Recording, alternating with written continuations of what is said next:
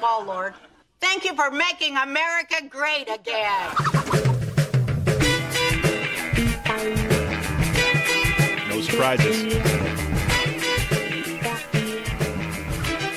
Welcome, it's Thursday, May 31st, 2018. Welcome to Raging Chicken's Out to Coop podcast. It's a special Thirsty Thursday edition in honor of the summer just around the corner and a whole bunch of scheduling craziness going on. This is Kevin Mahoney, editor and founder of Raging Chicken Press. Each week I talk to our Capitol muckraker-in-chief, Sean Kitchen, about the good, the bad, and the ugly in state and national politics. On this week's show, it's Roseanne! Fired for popping off a racist tweet over the weekend. She said she was on Ambien, can't help it.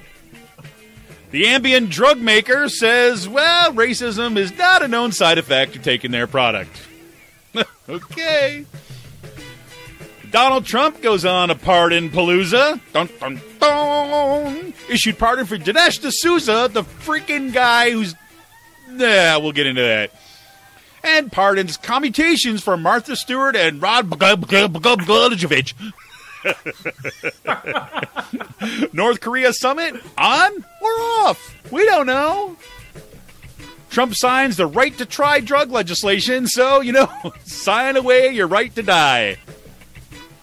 Dick's Sporting Goods says that ending sales of assault weapons has not really hurt its sales as expected. All the hedge funds jump back on Dick's. Did you get that? Recent Supreme Court ruling that prevents workers from joining in class action lawsuits if they sign the forced arbitration clause. Remember that? We talked about that. Well, it's already smacking down Chipotle workers. That's right. Almost immediately after the Supreme Court rules.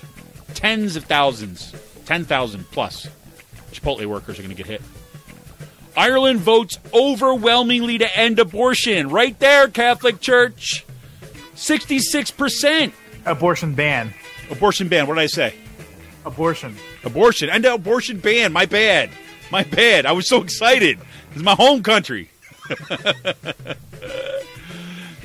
Federal Reserve votes to ease regulations on the big banks, setting the stage for the next financial meltdown. We just don't learn, people. And Tom Perez, remember this whole thing about elections have consequences? Remember the whole thing when Tom Perez was running against Keith Ellison? Remember the whole thing? Well, there you go. Tom Perez pisses off progressives by endorsing Mario Cuomo. Got to keep it in the frickin' family. Not Mario. Not Mario. Andrew. Sorry.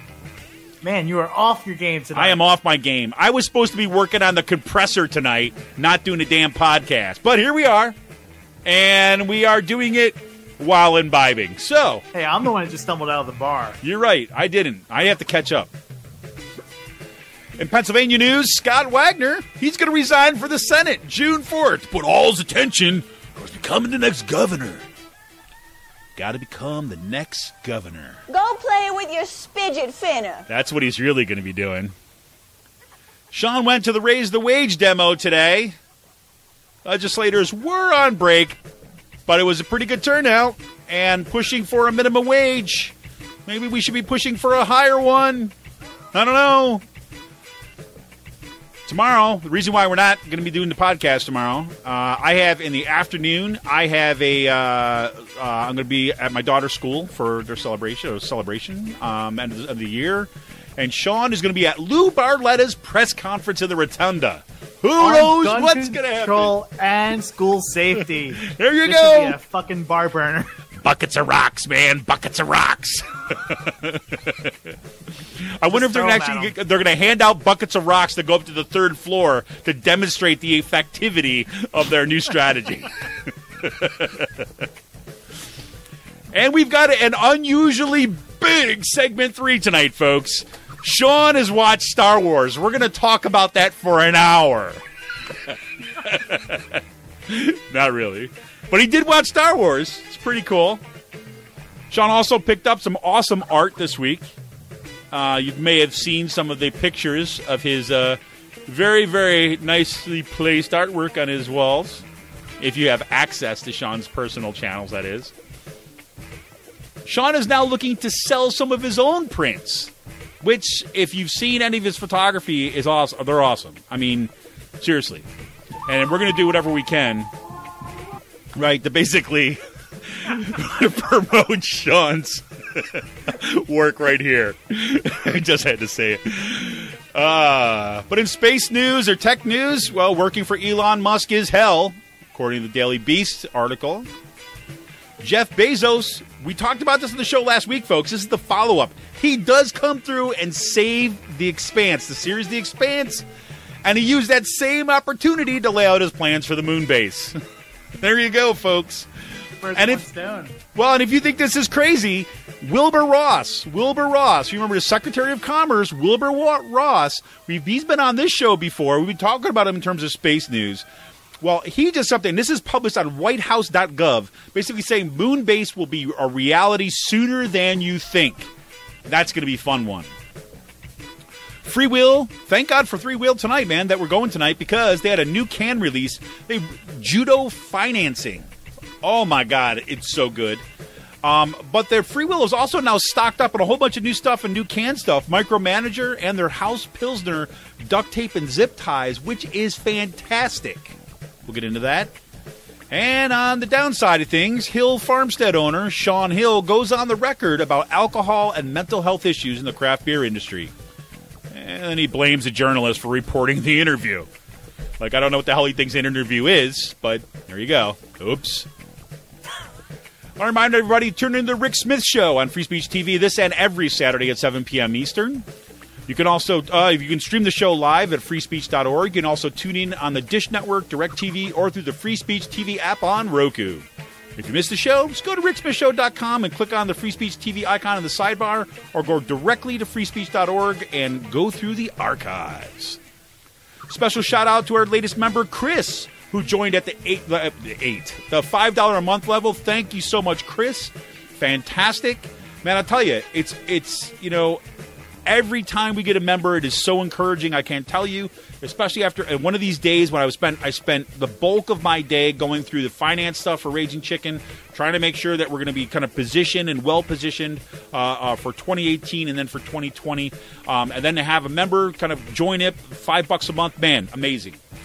And be like Chris, man. I'll tell you this, be like Chris. Support Pull No Punches Progressive Media. Become a member of Raging Chicken for as little as $5 a month. Simply go to patreon.com/rcpress and choose your membership level. And if you're not ready to become a member, no problem. You can make a one-time donation by going to ragingchickenpress.org and click on the Support and Membership tab, and then click Donate, and you're good to go. And pretty soon, I'm not sure when this is going to drop, but pretty soon we're going to have a direct button where you can actually just donate directly on the webpage. You don't have to go through these multiple links. That's coming soon. For look for that. It's the kind of thing that you can share with your friends, so it can help build this up. Man, so Sean, man, welcome to Thirsty Thursday. I know. How's everything going? Yeah, it's going well. It's right now. It's officially 9:54 p.m. Here on the East Coast, because everyone is really listening out in California right now. They'll get this right after dinner. What's that? Those 3 hours make a big difference. They make a big difference. Yeah, like I said. Bigly. What's that? I said bigly. Bigly. Yeah, so Sean's got something in the Capitol tomorrow, and I've got a kind of I had a tight kind of deadline for when I had to get out of here to get to my daughter's school, my daughter and son's school, but it's a special event for my daughter for end of the year stuff. So we're doing a Thursday night, and I like the idea. Sean had to basically say, we do this more often. It's summertime. Get together on a Thursday night, a little bit more relaxed, right? We're going to do some more of that. What do you think? So I went home this weekend. Yes, you did. For the first time on the holiday weekend in about 3 years. Because, I am not working as a bartender anymore. Yeah, normally you worked at some place that you had obligations during that time. Yeah, but no, I was home. Yeah. I was home over the weekend. I actually had a fun time being, home for the weekend. Yeah, but it was nice. Did you guys do a Spent couple cookout days and stuff? with my niece. Yeah, did you do a cookout and stuff? Yeah, we had a cookout. Spent some time with my niece. She's going to be 2 in July. Yeah, she's got to be running around like crazy right now, right? Yes, she's running around, and she's at the point where she's been at that point where she can't talk, but she can communicate. Yeah. So, That's like a pretty couple awesome. of things, like she when she wants to take off her shoes or something like that, she knows how to take her shoes off, take the socks off, and place them in that designated spot where the shoes and socks go. And so I asked her, I was like, "You need help putting your shoes on?" Because she ran into the bedroom the other day while I was laying down watching TV, and in the common, I guess in the guest bedroom now, which used to be my bedroom. And so she's kind of looking at me with her sandals in her hand. And I'm like, "Do you need help with that?" And she goes, "No," and just ran out with the sandals into my mom into the living room and had my mom put the sandals on. She's thinking hey, do I really am I ready to trust this guy? I don't know. But the funny thing is, as we were leaving for my cousin's 30th birthday party, she's running around and everything. As we're walking out the door, she's stopping and looking at me, making sure I'm leaving with them. Oh, that's awesome. And then, I'm messing around with her. I'm teasing her. And my mom calls me Uncle Butch, which is the crazy uncle in the family. She's like, "God, you're such an ass. You're such an ass like Uncle Butch." Because I was teasing her. She was crying. It's like, "Oh, cry baby, cry baby, cry baby." Making a little fun of her and picking her up and everything. She's like, "You're just like Uncle Butch." No, I had some fun over the Memorial Day weekend. Awesome. Well, I'll tell you, you weren't the only one having fun this weekend. Apparently somebody was popping some Ambien and having a blast, getting back to the way things used to be. No, the way things are now since Donald Trump is president. Very, very apt correction there, Sean. Yeah, and so this whole entire thing, obviously everyone knows what happened with Roseanne Barr over the weekend. As soon as I saw the tweet, I was like, "Yeah, she's done. There's just no way her TV show is staying on there." But the thing is, it's two things about this. One, the response was fast and swift from activists out there threatening advertisers. And I believe in the age of the Parkland shooting, they have the student activists from the Parkland, the survivors from Parkland, have provided a roadmap for progressives to just fucking take it to advertisers of these people. And that's one of the reasons why I believe ABC was so fast to drop this TV show. And it shows you that it is convenient for them to drop a racist person, even though she has a history of being racist and making extremely racial, insensitive tweets and actions out there. I mean, once they brought Roseanne back on TV, they knew what they were getting. There was a history of Roseanne out there with her making racist issues, calling Susan Rice an ape. She did that years ago, but it became convenient for them to fire her when they saw their advertisers, the threats of their advertising dollars going up in smoke and flames. Well, it's really interesting. You could see because in part because of the way that the media narrative was constructed about Trump's win. You could see some of these executives. Look, all they care about is making boatloads of cash, right? I mean, so that's where their commitment's at. And so you could see them after the Trump victory and after the Trump phenomenon, really being yeah, this might actually work for our ratings because there's obviously a lot of people out there that really want to hear this stuff. And so they took a gamble on this, but again, we see where the power is lying on these. And it also shows you that this stuff will not be tolerated in the age of Trump, even though he has empowered people to speak like this freely. One of the things when we were working with Rick was saying, no, these things have been said by people for years. This isn't anything new. What Roseanne Barr is saying. Roseanne Barr is saying what the old white dying men have been saying in country clubs and back rooms and smoke-filled rooms for years now. Right. Trump has only emboldened them to say this shit in public. Right. And this is what happened over the weekend. And the pushback was saying, no, this stuff will not be tolerated. Right. And I have to say, all kudos goes to, I thought this was a pretty classy move. I don't know the guy's name. I don't know if it was the head of ABC or the head of Disney. who actually called Valerie Jarrett, who was obviously the target of Roseanne Barr's tweet, the racist tweet, called her before, right, canceled the show and let her know that this is not going to be tolerated and the show is going to be canceled. And I thought that was actually a pretty cool move on their part. I also thought it was a pretty cool move, and this also is like, when you test the waters out there, when Roseanne Barr said that the reason why she was being racist was because she had popped Ambien and she shouldn't have been tweeting while on Ambien. The fact that Sanofi US, who produces Ambien, actually sent out like a tweet that basically said, well, let's... racism is not a known side effect of Ambien. Sorry, Roseanne. And that was pretty freaking awesome, too, as well, which also tells you where, these people are looking at where their bread is buttered, and they're saying it's not with the Roseanne Barrs of the world. Yeah. And no, I mean, do you expect anything else? I don't know if this is true or not, but I think the Trump administration might be offering her a position within the cabinet. I don't know.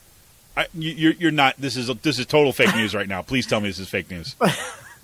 So I saw this on a Sarah Huckabee Sanders Facebook page. Oh my God!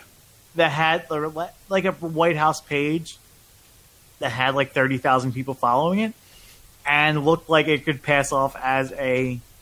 I don't know if this was satire or not. I have to look into this, but I mean, like Trump. It seems like Trump is like still a fan of Roseanne Barr. Yeah, well, duh. But no, I mean, and this all goes back to Charlottesville. Like, of course he's not going to come out and say anything in the wake of this. I mean, he fucking supported Nazis over the summer. Right. So, yeah. Well, I guess... I would say there are some people I feel bad for about this. The union workers who produced the show and the other people who had lost those paychecks because of Roseanne Barr. Well, you know what? You know what'd be really interesting right now is because look, the one thing about Roseanne, like the original show, like it was one of the few shows that was on there was actually kind of like had a working class family portrayed like at the center of the show, right? Back in the day, not this recent one, right? I love the Ed Bundy. Family. The Bundys. What? The Bundys? Married with Children. Married with Children. Yes. That's the one Al that you Bundy. liked. That's what you liked. You liked the guy with his hand in his pants. That's the guy that you like. That's what I grew up watching. Okay, fuck you. God, you've come a long way, baby. But I mean, so when it came out, it was like that. And the thing is like, this is not going to happen. But just imagine if they took this opportunity to say, okay, we tried the Trump working class stuff. Let's try the Bernie Sanders working class stuff and see where we get with that. Right? I mean, that'd be like John Goodman leaves Roseanne on the show, right? Decides that's it. We're done. I've put up enough of this crap, of this Trump stuff. You've gone against everything, and he leaves, right? And then it takes on a whole Bernie Sanders move, right? Because their kid, right? I'm forgetting all their names now, but their kid was, she was a little lefty. Her sister, Roseanne's sister on the show, was a feminist and things like this. Right? Why don't you just kind of turn the lens a little bit and give us that? That'd be kind of cool. But it's not going to happen. So, but good news, I guess, on the other side for Rod Blagojevich. Right? So what's up with this? Pardon-Palooza, Sean? Who? Rod Blagojevich. I don't remember him. Did he go to jail or something? He did. He trying to sell like a Senate seat, right? Yeah, he basically was doing a lot of the same kind of stuff that you find out going on in the Trump administration right now. That guy. The guy that Donald Trump could look at and see like, hey, it's like a freaking brother practically. The brother from another mother, this guy. Right? So what's going on with this? Of him today huh? On the computer. And he has like this cyan. His hair went from like brown to like cyan gray. Like from being in prison, obviously for the past 6 years. After trying to sell a Senate, now he dyes his hair with blood. Someone asked if he was using the toilet cakes as hair dye. God, my God. Oh, man, what a fucking day for the Trump administration. I'll tell you that. The Pardon-Palooza. The Pardon-Palooza. So he actually issued a pardon for Dinesh D'Souza. Yes, he did. Did you see that today? I did not. I was like digging in the mud, and I was like doing like stuff on financial crap today. And one of the worst fucking human beings out there. He's horrible. When I was in college, he was horrible. And he's only gotten worse. This guy was like the scourge of like, I mean, oh my God. He's a horrible human being. Let's put it at that. And he gets a fucking... And he gets a pardon. And he gets a pardon. He gets a pardon. Pardon for you, and you, and you, and you, and Everybody gets a pardon. You say good things about me, I get you a pardon. Also, Martha Stewart, Trump is considering to commute her record. What is up with that? I got no fucking clue. He got something for Martha Stewart or something? I mean, I don't know. I mean, do they know each other? I mean, I guess they probably bumped into each other before. Just that. I don't know. Who knows? Whatever, man. This is what he can do. Did you actually hear? This is kind of a side note, right? It's kind of how it's going to go tonight, I guess. But did you hear Trump talking about the about all the economic victories that have been going on in the country? In this little speech he gave, did you hear this? No, but did you see the tweet he put out over Memorial Day weekend? I did not. Basically saying that Happy Memorial Day, unemployment in the African American community is at an all-time low. All this other stuff's at an all-time low. And then Roseanne Barr comes up the next day and just... Oh, God. No, well, this is the deal, right? He goes out and he's talking. He's on his way to kind of go meet with some of the victims of these school shootings, right? And Michael Brooks did a great bit on the Majority Report on this today because he was basically saying that they ran the audio from Trump kind of, talking about what he's, where the trip he's about to go on. And he's like, he literally sounded like, as Michael Brooks put it, like the sound that like, or I think it was actually the other guy, Matt said this, but basically it's like how you talk to your parents when you're coming home from school, right? He's like, yeah. The economy was good. It's got a really low unemployment level. Like he was just kind of like he's like, I'm so bored talking about this. And then he's going to go on and he's going to go meet with some of the shooting victims. And then he says, "Yeah, so where did the economy's doing great. So I got to get going because like we got to go have some fun." He's going to meet with shooting victims, and he's going to go. He says he's going to go have some fun. Anyways, totally off there. But that's this is what you do. You give some pardons, and then you go have some fun with some shooting victims. Nuts, man. It's crazy. So I'm sorry I missed the whole Pardon-Palooza thing. Did you watch it live, Sean? Were you sitting there on C-SPAN waiting for it to go? I kind of woke up at like 9:30 this morning. 9:30. This happened before 9:30? No, but I think I saw the news like coming down the pike. Oh my God. Crazy. So what do you think? What are the odds on the North Korea summit? I don't know. I think it's back on. It's back on, you think? I think so. I'm getting that fucking coin. I don't know, man. I want that coin. I actually looked it up. I tried to see if there's any way to get one. And it's there's no way to get one yet. Will I be able to get my invoice? You can invoice the coin? Yeah, invoice the coin. I want the coin. You want the coin? I want the coin. There you go. Well, so we'll see. I mean, we'll see. I think this is going to be a game and it's going to play out over the course of the summer. Right? It's going to go back and forth. It's going to be drama. And then in the end, we're going to end up pretty much the same place that we started, with some pretty words that are kind of like glossed on there. Who knows? I'm still going to hold out. I want to see Trump in like, a Kim Jong-un haircut. That's what I want to see. If we could get Trump in that haircut. You mean the wig? Do they make a wig like that? I hope so. They've got to. Somebody out there, please do it. Right? I think Dom Costa might be able to help. Dom Costa. Man, could you imagine Trumpy Bear with a Kim Jong-un wig? That'd be awesome. I think I might have to do that myself. Crazy, man. Well, in kind of a little bit more serious news, there's been this push for a while now, but Trump just signed on to this right to try drug legislation. I don't know how much you followed any of this stuff, Sean. No. Well, I didn't even hear about it until today.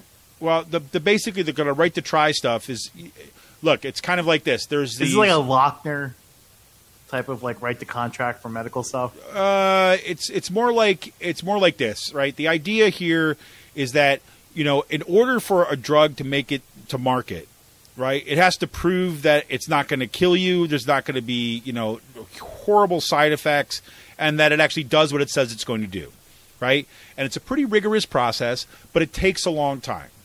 So there's been people who have, you know, kind of like significant, like, you know, serious illnesses, and there's a promising drug that seems, you know, getting some kind of buzz about it. They want to be able to say, we want to skip the whole process of kind of making sure that it's safe, and it's my personal right to try. If I want to put my body on the line and I want to go try that drug, I want to try that drug. So forget about all the kind of you know, FDA protections that are put into place. I mean, it's not like anyone's working there right now. What's that? It's not like no one's working there What do you mean? at the FDA and stuff like that. No, exactly. I mean, so you basically We're gutting government. right. I mean, you leave it to individuals to decide whether they want to kind of risk it or not. I mean, it's like the worst case scenario. You know, maybe we should actually have a game show that we could see this going on. What do you think? You're right to try tonight. What do you got? You got cancer? What do you got? You got a tumor? What do you got? You got AIDS? Well, we got these 3 things. This is what the drug makers' PR people say that they do. We don't know if they actually do them or not. Would you like your right to try? It's crazy, man. And it's kind of like, you know, and it plays off this narrative that the right has been so effective in laying out about, like, my freedom, it's my freedom to do this stuff, when this is not the way things should be proceeding, right? I mean, you want to make sure that drugs are going to be safe that are going on the market. But whatever, you know, there's policies and procedures, but so that's going to move forward too as well. So we'll see where that goes. I mean, this is kind of like, you know, the direction that we're all going. And then at the same time, so you got that drug legislation, like that on the other side, flip side of stuff. It's not really a flip side at all, really. Just a different topic, really. Dick's Sporting Goods. You see this stuff this week, Sean? No, I did Man, not. I thought it was awesome. It was like, this is a CNBC, right? They got to put out this thing and say, you know, Dick's Sporting Goods basically made the decision after a bunch of these shootings, right, that they were going to stop selling assault weapons. No more AR-15s, no more assault weapons. They're pulling it out. And that's significant because Dick's is one of the kind of, you know, like biggest sellers of assault weapons, or were, right, of guns, right, across the country. They're a huge chain. And they decided, look, we are not going to sell assault weapons anymore. And so here's today, right? Let me make sure this is today, or was this yesterday? This was yesterday. Dick's Sporting Goods shares gained nearly 26% on Wednesday after it beat its first quarter expectations and hiked its full-year earnings forecast. Right, because in February, Dick's stopped selling all assault-style rifles in stores following the school shooting in Parkland, Florida, which killed 17 students and staff members. And part of Wednesday's big move was likely had to do with hedge funds scrambling to cover their bets against Dick's stock. So basically, what they did, all these hedge funds and everything, was they were betting on the fact that Dick's was going to kind of like crash and burn. They were going to go out of business on their huge bad earnings. Nope, not at all, not at all. So they find like, okay, yeah, we gave up those guns, and guess what? Didn't hurt our business model very much at all. Shows you the myth that gun owners are this monolithic voting bloc within the country, when really, like, gun ownership has been dwindling, smaller and smaller numbers. Like, the number of people owning guns have been dwindling. It's just that they're buying all the guns around. Bingo. So it just shows you that this gun culture, this myth that we are a gun country, is dying, because gun ownership is going down while the people buying, they're just buying the most guns. It's heavily concentrated to this small percentage of people in this country. Yep. Where, you know, we keep on working towards getting rid of guns, this will not be an issue. Right. Exactly. Right? Pretty straightforward. You know, the whole idea that the same people that go to like Dick's, 5% or 10% of Pennsylvanians actually own a gun. That's not a lot of people in Pennsylvania. No. it goes against that myth that we are like gun culture state with hunting and everything. No, exactly. I mean, it's the same kind of stuff. It's like, it's like it shows you that the fact that the people that go to Dick's like to buy their kids like, soccer shoes? cleats are not the same people that are buying like boatloads of assault weapons, right?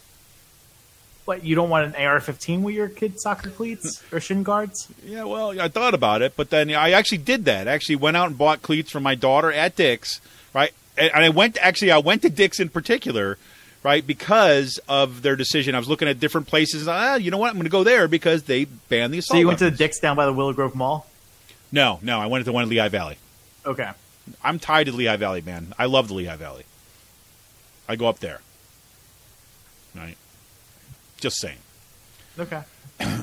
So that's good news, right? On the bad news things, if we're going to go up and down on here. So you remember the recent Supreme Court ruling, which came down, let's see, earlier Monday, right? On last Monday. Or this Monday. Last Monday. Week and a half ago. 2 weeks So, okay, ago. so the Supreme Court issued, and this is coming out of, where are we talking about? This is coming from Huffington Post, right? So, Chipotle, right, has basically asked the court, right, to exclude 2,814 workers from a massive wage theft lawsuit because they signed mandatory arbitration agreements, all right? Now, this would not have happened had it not been from Supreme Court decision, right, that basically just recently ruled, right? This decision was in Epic Systems versus Lewis, right, that was basically saying that if workers signed like an arbitration agreement, like as a kind of condition of employment, right, they basically were giving up their right to sue even as a class action suit in court. As we talked about on the podcast before, the reason why this is important is because if you're getting robbed like by $5 a week, right, as an individual, right, and you're making minimum wage, you don't have a whole lot of money to go out and hire a high-powered lawyer, right, in order to get that $5 back, right? You're going to spend more on the lawyer than you would, so you just give up. So you band together in class action, basically say we got to hold this company accountable.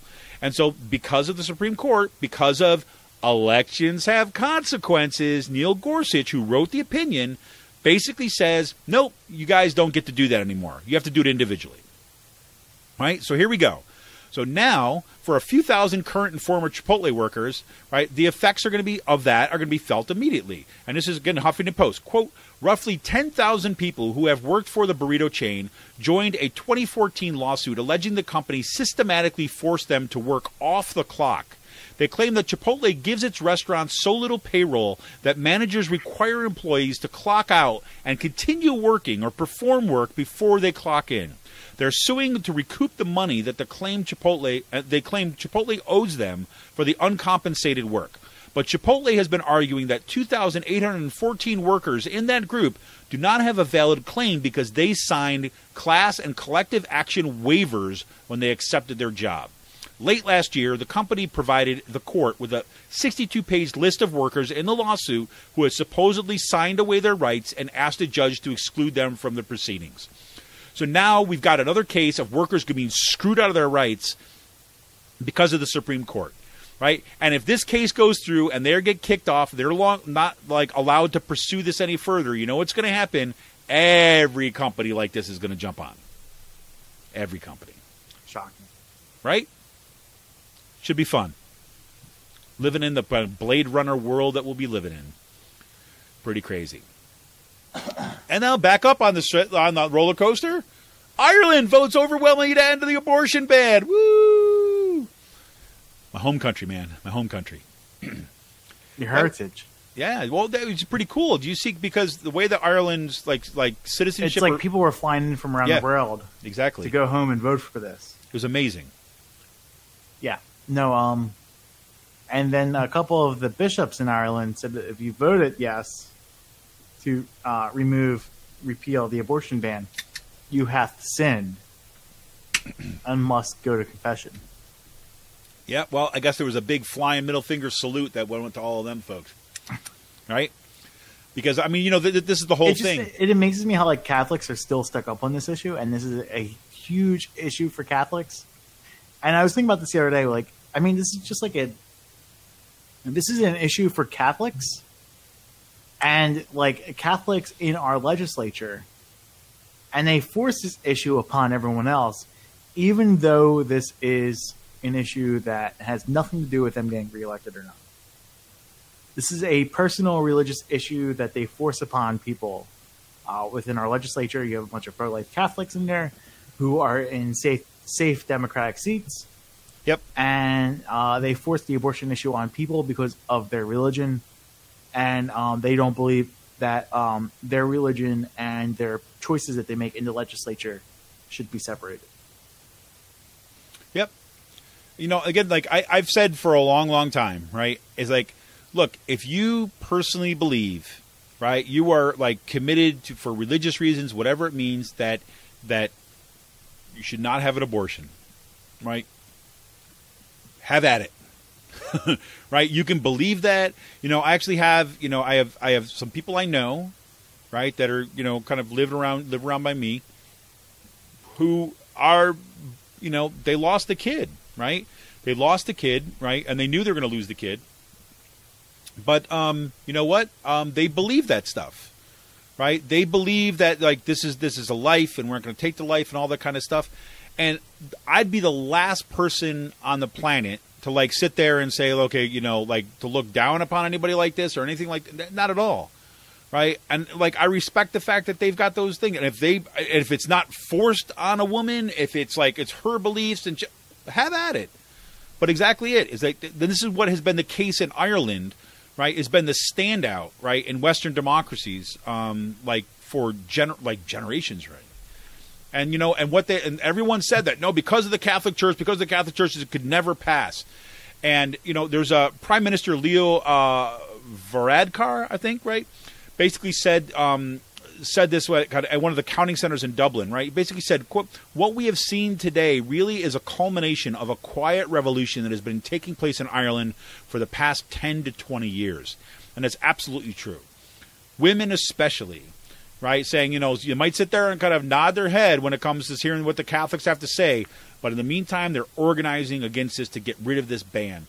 And 66%, right, voted to end the abortion ban in Ireland, and that was just huge. Absolutely huge. Yeah. So kudos to folks there. Okay, I'm getting tired of this stuff, but the Federal Reserve, I got to mention this because the Federal Reserve, when I read this story was, you know, this came from the Washington Post, and when I saw this, I just didn't know what to do. This article published yesterday in the Washington Post. Federal Reserve votes to ease a rule aimed at preventing big banks from making risky financial bets. So basically, the short of it is that here we have, once again, say it with me, everybody, elections have consequences, that basically we're deregulating all the big banks, removing all those kind of like strictures on these big banks that were put in place to prevent the kind of economic collapse that we saw in 2008 and 2009. And gloves are off, chains are off, free market's going to reign. And so I'm seriously, I think we should start taking bets on how soon the next financial collapse is going to come. Can I tell you something real quick? Please do. Jill Stein would not have done this. Jill Stein. Why didn't people vote for Jill Stein, Sean? I know. Why not? Jill Stein wouldn't have done this. She would not have done this. She would not have done this.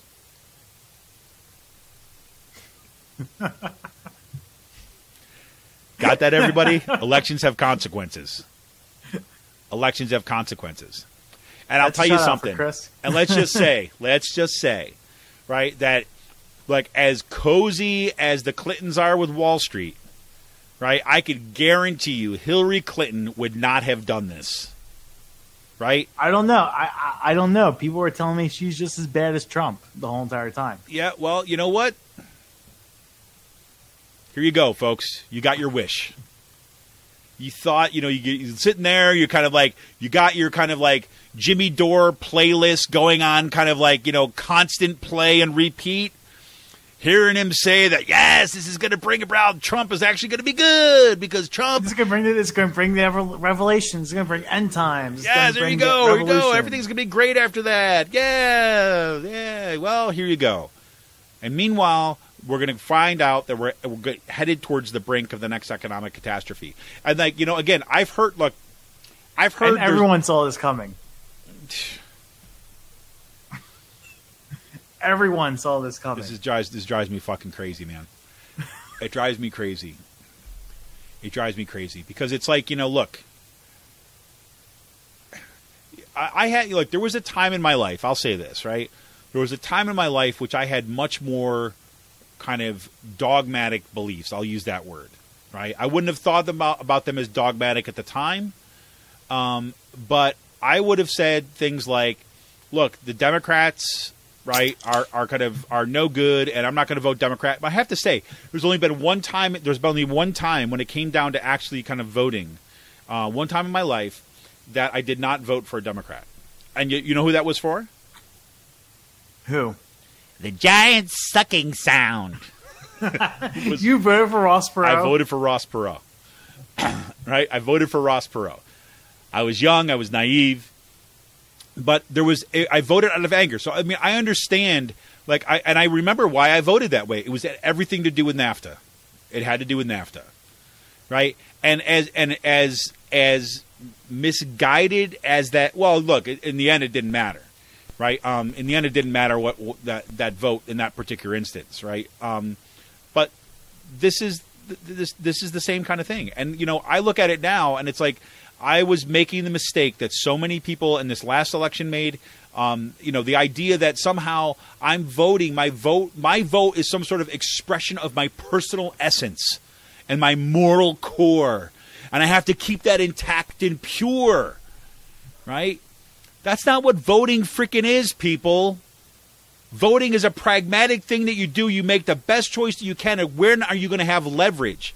If you start organizing, you think about freaking power instead of your precious little moral core, you're going to come to different conclusions. You're going to say that the arc of history is made through sweat and blood and compromise and the dirty hands, not the pure hands. The pure hands are for the freaking people who go up on the mountaintop and stay in their damn beehive houses. Go be a monk. That is not the realm of politics, folks. The realm of politics requires impure acts. And that's what it is. And I'm telling you, I look at those Chipotle workers, that Chipotle case, clearly a company that is, well, Janice coming, right? But I look at, literally, the Chipotle case is like those workers are being screwed out of money. Chipotle is breaking the law. They are robbing workers. And what is happening? Because of freaking Neil Gorsuch, elections have consequences, Gorsuch, those workers are going to be screwed. So don't give me your kind of like, Jill Stein. Screw that, man. Hey, but there's going to be a guy running for governor. His name's Paul Glover. Man. He's going to stop fracking and all that in the state, and he's going to he's going to save us from Scott Wagner. I bet he will. Yep. I bet he will.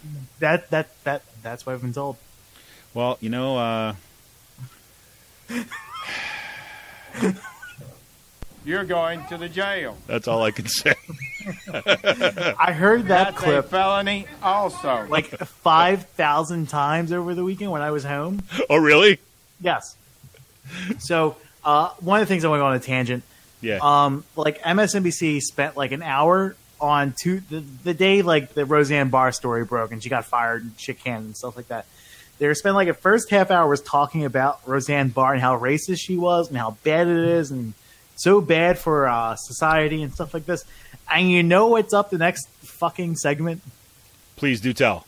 They have someone on from the Center for Immigration Studies on, which is a racist fucking organization started by this guy named John Tanton. Tanton is responsible for starting FAIR, the FAIR group that Metcalf is a part of, Lou Bartlett is a part of. This guy who is anti-immigrant and who's a flat-out like eugenicist, and they're talking about like how racist this guy is and how bad it is, and you're going, and the whole entire time they're playing like you're going to jail, like you're going to be prosecuted. See that? And You're the whole going entire to the time it's jail. like as they're talking about how bad Roseanne Barr is, they have this lady on from the Center for Immigration Studies, which is one of the most racist anti-immigrant organizations out there. They give credence to these people by just putting them on TV. And it started by a person named John Tanton, who is a flat-out eugenicist. You know who I'm talking about, right? Yeah. Yeah, and it's like this guy goes, he's like a eugenicist going back to like 1978, 1979 when he started these groups. And this is like with these groups, yeah. As soon as I heard those, I'm sorry, it triggered me a little bit, but like this is like. There you go, man. There you go. Like no, I had to get off. I had to get that's like one thing finna. I got off my chest. Here you have this person. Yeah, it's like, oh yeah, Roseanne Barr is a racist. And next up on the segment, we'll talk to someone from the Center for Immigration Studies. There you go. Oh my god. Oh boy. Oh man, I guess we're on that kind of road, folks, tonight. Yep.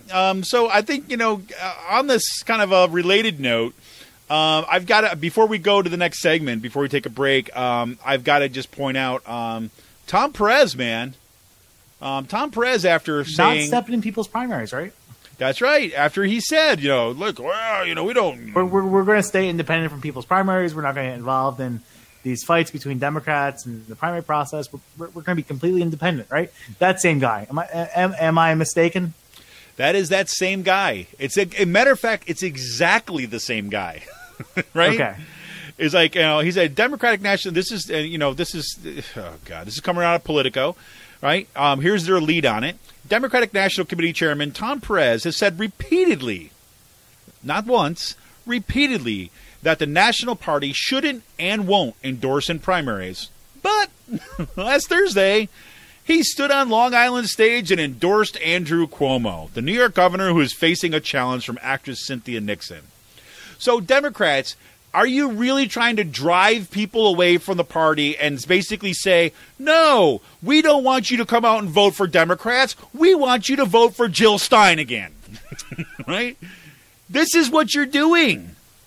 This blows my mind. Blows my mind. And so now, and again, this is, and this baffles my mind about why the hell Perez would go out and do this. It just doesn't make any sense. Doesn't make any sense. Whatever, man. And this kind of thing feels kind of close to me, too, as well, because New York, look, I mean, I said in the intro about Mario Cuomo, right? Because when I grew up, Mario Cuomo was our governor in New York, right? And again, I actually, growing up, I had a favorable impression of that guy, right? And again, I know now, like from, now older, and I read more about stuff like that, the guy was, guy was a little too close to the, the Wagner types, the garbage collectors and things like this, But, he had that. He got shit done. He got shit done. Now, Andrew Cuomo is not that guy. Andrew Cuomo is the kind of the centrist corporate Democrat that kind of is he's politically savvy. I'll give him that. And he looks to find out where the wind is blowing and all that kind of stuff. And then he will use threats, right? In order to kind of advance his own political career. Kneecapping unions and stuff like that. Yeah, and this is what he did. This is what he did with the whole Working Families Party, right? The whole Working Families Party, basically, there's a split in New York, right, over the Working Families Party endorsement of Cynthia Nixon, right? Because of the labor unions left Working Families Party after that, in part because Cuomo, right, reportedly, made some threats or some suggestions that there could be consequences if the Working Families Party and the unions that supported that party supported Cynthia Nixon, there might be consequences. So they pulled out, right? And then here you go again. Now you got freaking Tom Perez going on down there, basically. And look, I like Tom Perez. I think he's got some good policy stuff. I would rather have Keith Ellison in there. I could guarantee you this. If Keith Ellison had won that election for the DNC, Keith Ellison would not be on some Long Island stage saying, We want Andrew Cuomo. That would not happen. That would not happen. So I'm just saying, man. I was a little ahead of my break. Sorry. I'm just saying now. That was me telling myself I need to stop and we need to move on. But I don't know, Sean. I don't know. You know, it's like just when we're kind of gearing up to kind of see some really positive stuff for the primaries that we've seen over the past several weeks. You get the DNC just kind of repeating the same unforced errors that it has done again and again and again. Jill Stein, 2020. Yep. There you go. I got my lawn sign out. There you go. All right. Skip this is the Fetterman sign. Yeah, I'll stick with my Fetterman sign. How about that? I'm going to have my Fetterman sign. I'm going to have my that's what I should do. Is I have my front lawn. Even I can't vote for these people in my district, but I'll have my Sarah Innamorato sign. I'll have my Summer Lee sign. Right. I'll have my Elizabeth Fielder sign. Just and then nice big rose for the Democratic Socialists of America. DSA, man, DSA. All right. So, anyways, this is Kevin Mahoney, editor and founder of Raging Chicken Press. I want to remind you that this is a special Thursday edition, like in anticipation of the summer that is to come, of Raging Chicken Press Out to Coop podcast. I want to remember to become a member of Raging Chicken for as little as $5 a month. Just go to patreon.com/rcpress. Become a member today. We need you, folks. We need you. We'll be back right after this quick break.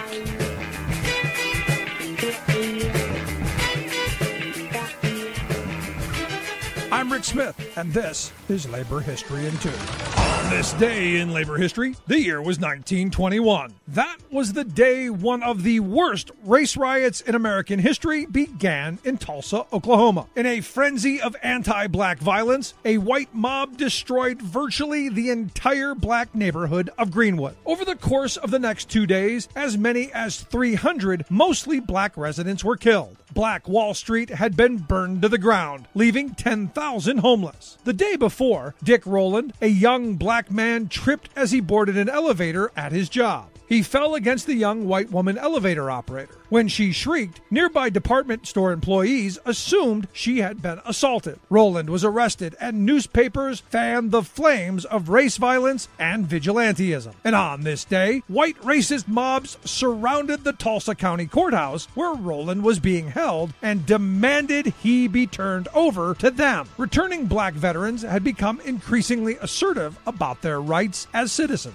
They marched to the courthouse armed in an attempt to prevent Rowland's lynching. When the vets refused to disarm in the face of the demands by the white mob, gunfire ensued, touching off 16 hours of fighting that literally decimated the community black workers and professionals had built up over the course of decades.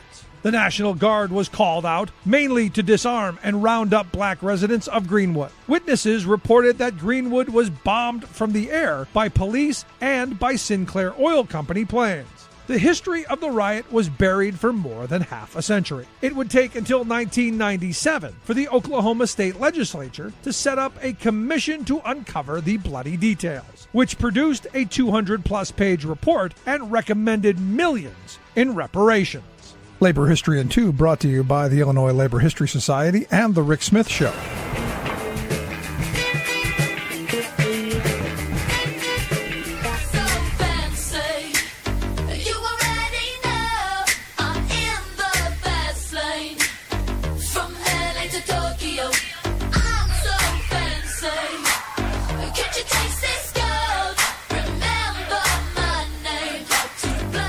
That's right, Mr. Fancy Pants himself is taking himself out of the state Senate in order to dedicate all of his efforts and all of his trash know-how to his run for governor. Sean, what's going on, man? Scott Wagner's going to resign on Monday.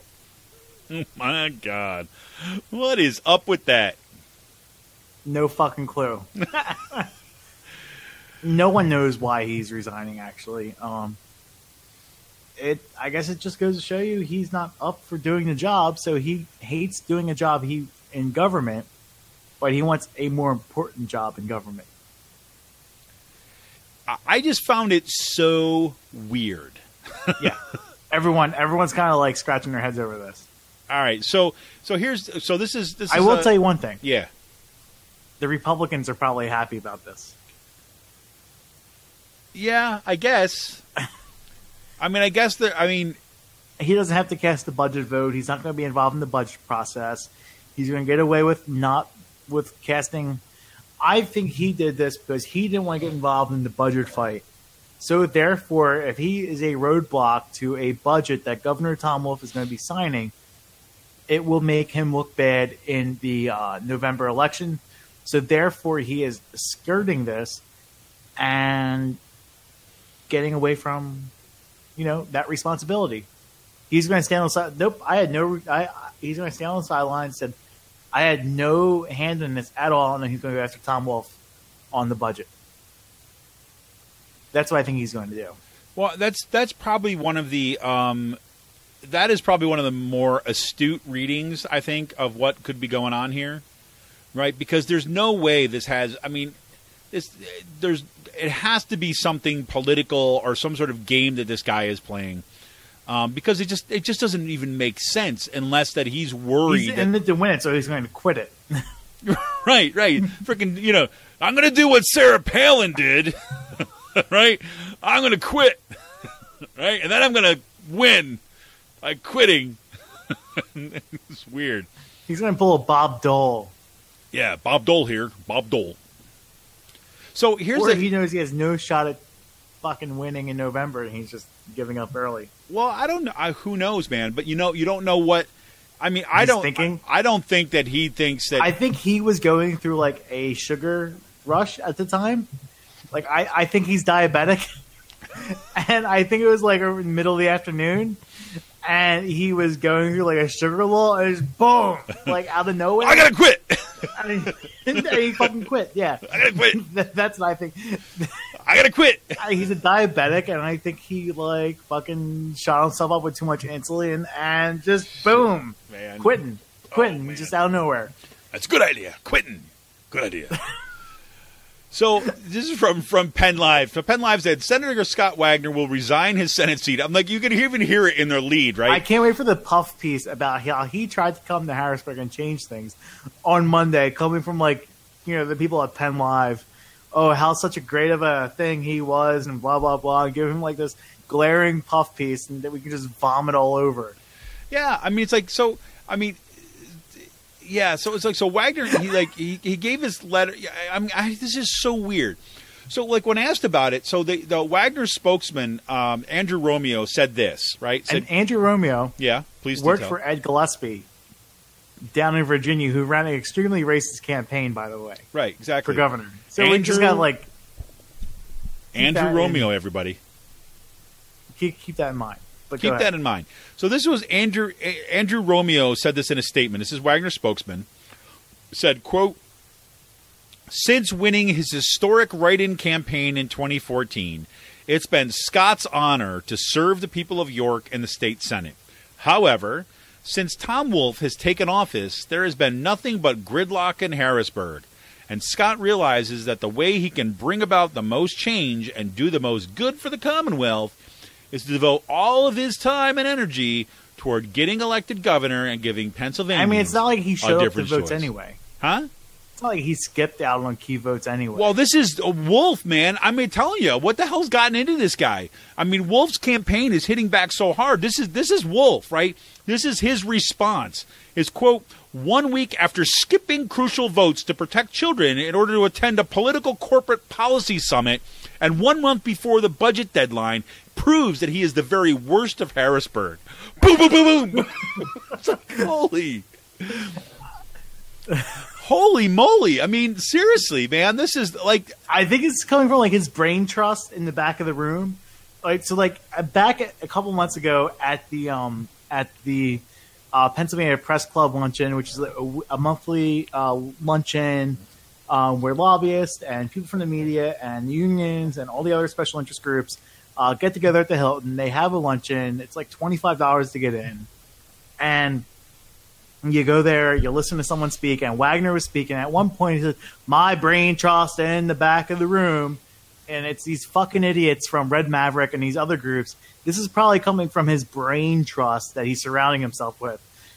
Or he's like, hey, guys, I'm going to do this. And his lapdog's like, yes, master, yes, master. Yes, anything you say, master, because he is such an egomaniac. He's such a fucking control freak that he cannot, and no one can say no to him. No one can stand up and say, I don't think this is a good idea. You know what I mean? Yeah. They don't want to be hit. They don't want to be attacked by a madman on a sugar deficit, a sugar in the middle of the afternoon. I mean, he flies off the fucking handle at the flip of a switch. Well, he's not like John Wayne or Rambo. He's just some crazy old guy who has probably his fucking diabetes and goes through a sugar rush and does these things out of spontaneity. Sean, I wouldn't have to do this if it wasn't for George Soros. Yeah, the person he called a Hungarian Jew. Exactly. But, what I'm interested in this, what's more interesting to me about, just the weirdness of Wagner stuff, but I'm looking over at the Wolf campaign, and I'm like, what the hell is happening here? Because, Beth Molina, right, she's the communication director for the Wolf campaign, is that, she didn't pull any punches. They released a statement, and she basically comes out, hey, look, during that time, right, when, Wagner, right, he was the confirmed nominee, right, he was attend the Republican Governors Association 2018 New York Corporate Policy Summit from May 22nd to May 23rd. And she said, during that time, the Wagner missed votes on keeping 17,000 sex offenders off Pennsylvania's registry, making domestic violence in the presence of children a separate crime, requiring carbon monoxide detectors in child care facilities. And then, quote, Scott Wagner is only interested in furthering his own political ambitions, but his resignation does not erase his long record of supporting education cuts for our children, rolling back health care for hundreds of thousands of Pennsylvanians, and throwing seniors out of their nursing homes. Boom! Seriously. It's I'm look, if this is the flavor of a rebranding in the Wolf administration, going forward, man, I'm in. Right? I'm in. I don't know if I would call it a rebranding. Okay. Talk me through it. So the people he surrounded himself with are pretty savage to begin with when it comes to communications and social media. Okay. JJ Abbott, who I piss off at times. He's pretty savage on social media. He's the governor's spokesperson. He's someone you don't want to go toe to toe with on social media about things, especially on Twitter. Just from being out here, and he's extremely. I'm not surprised that the Wolf is doing this. That he just went out of the gate punching. Well, I'm impressed. Some people are surprised, from the outside, who wow, Wolf is rebranding. I'm not really surprised that he's doing this. Well, I'm glad to hear that. These are the type of people he's surrounded himself with for a while, but now they're just in full campaign mode. Well, I'm glad to hear it because look, I saw. Here's the thing, right? In my mind, some of the differences, look, if you look at the Wolf's campaign for governor, right, this first time round, right, the first time it was round that I'm driving the Jeep, I have the family business, right, saved all these jobs, and he blah, was blah, blah. Absolutely, he was the kind of. And Tom Corbett was the worst, fucking person, the best person to run against. Right. He's lucked out against running against two of the easiest campaign opponents, but they're completely different. Right. Where exactly. But Corbett that shows you asshole. Right. But that shows you exactly what you're talking about. Is that you've got savvy people around him too, because that first campaign was man, this is. I am the opposite to Wolf. I'm the referendum to Corbett, where now it's you want him. And the worst of Harrisburg is the best, because that's who he hangs out with, the worst people in Harrisburg.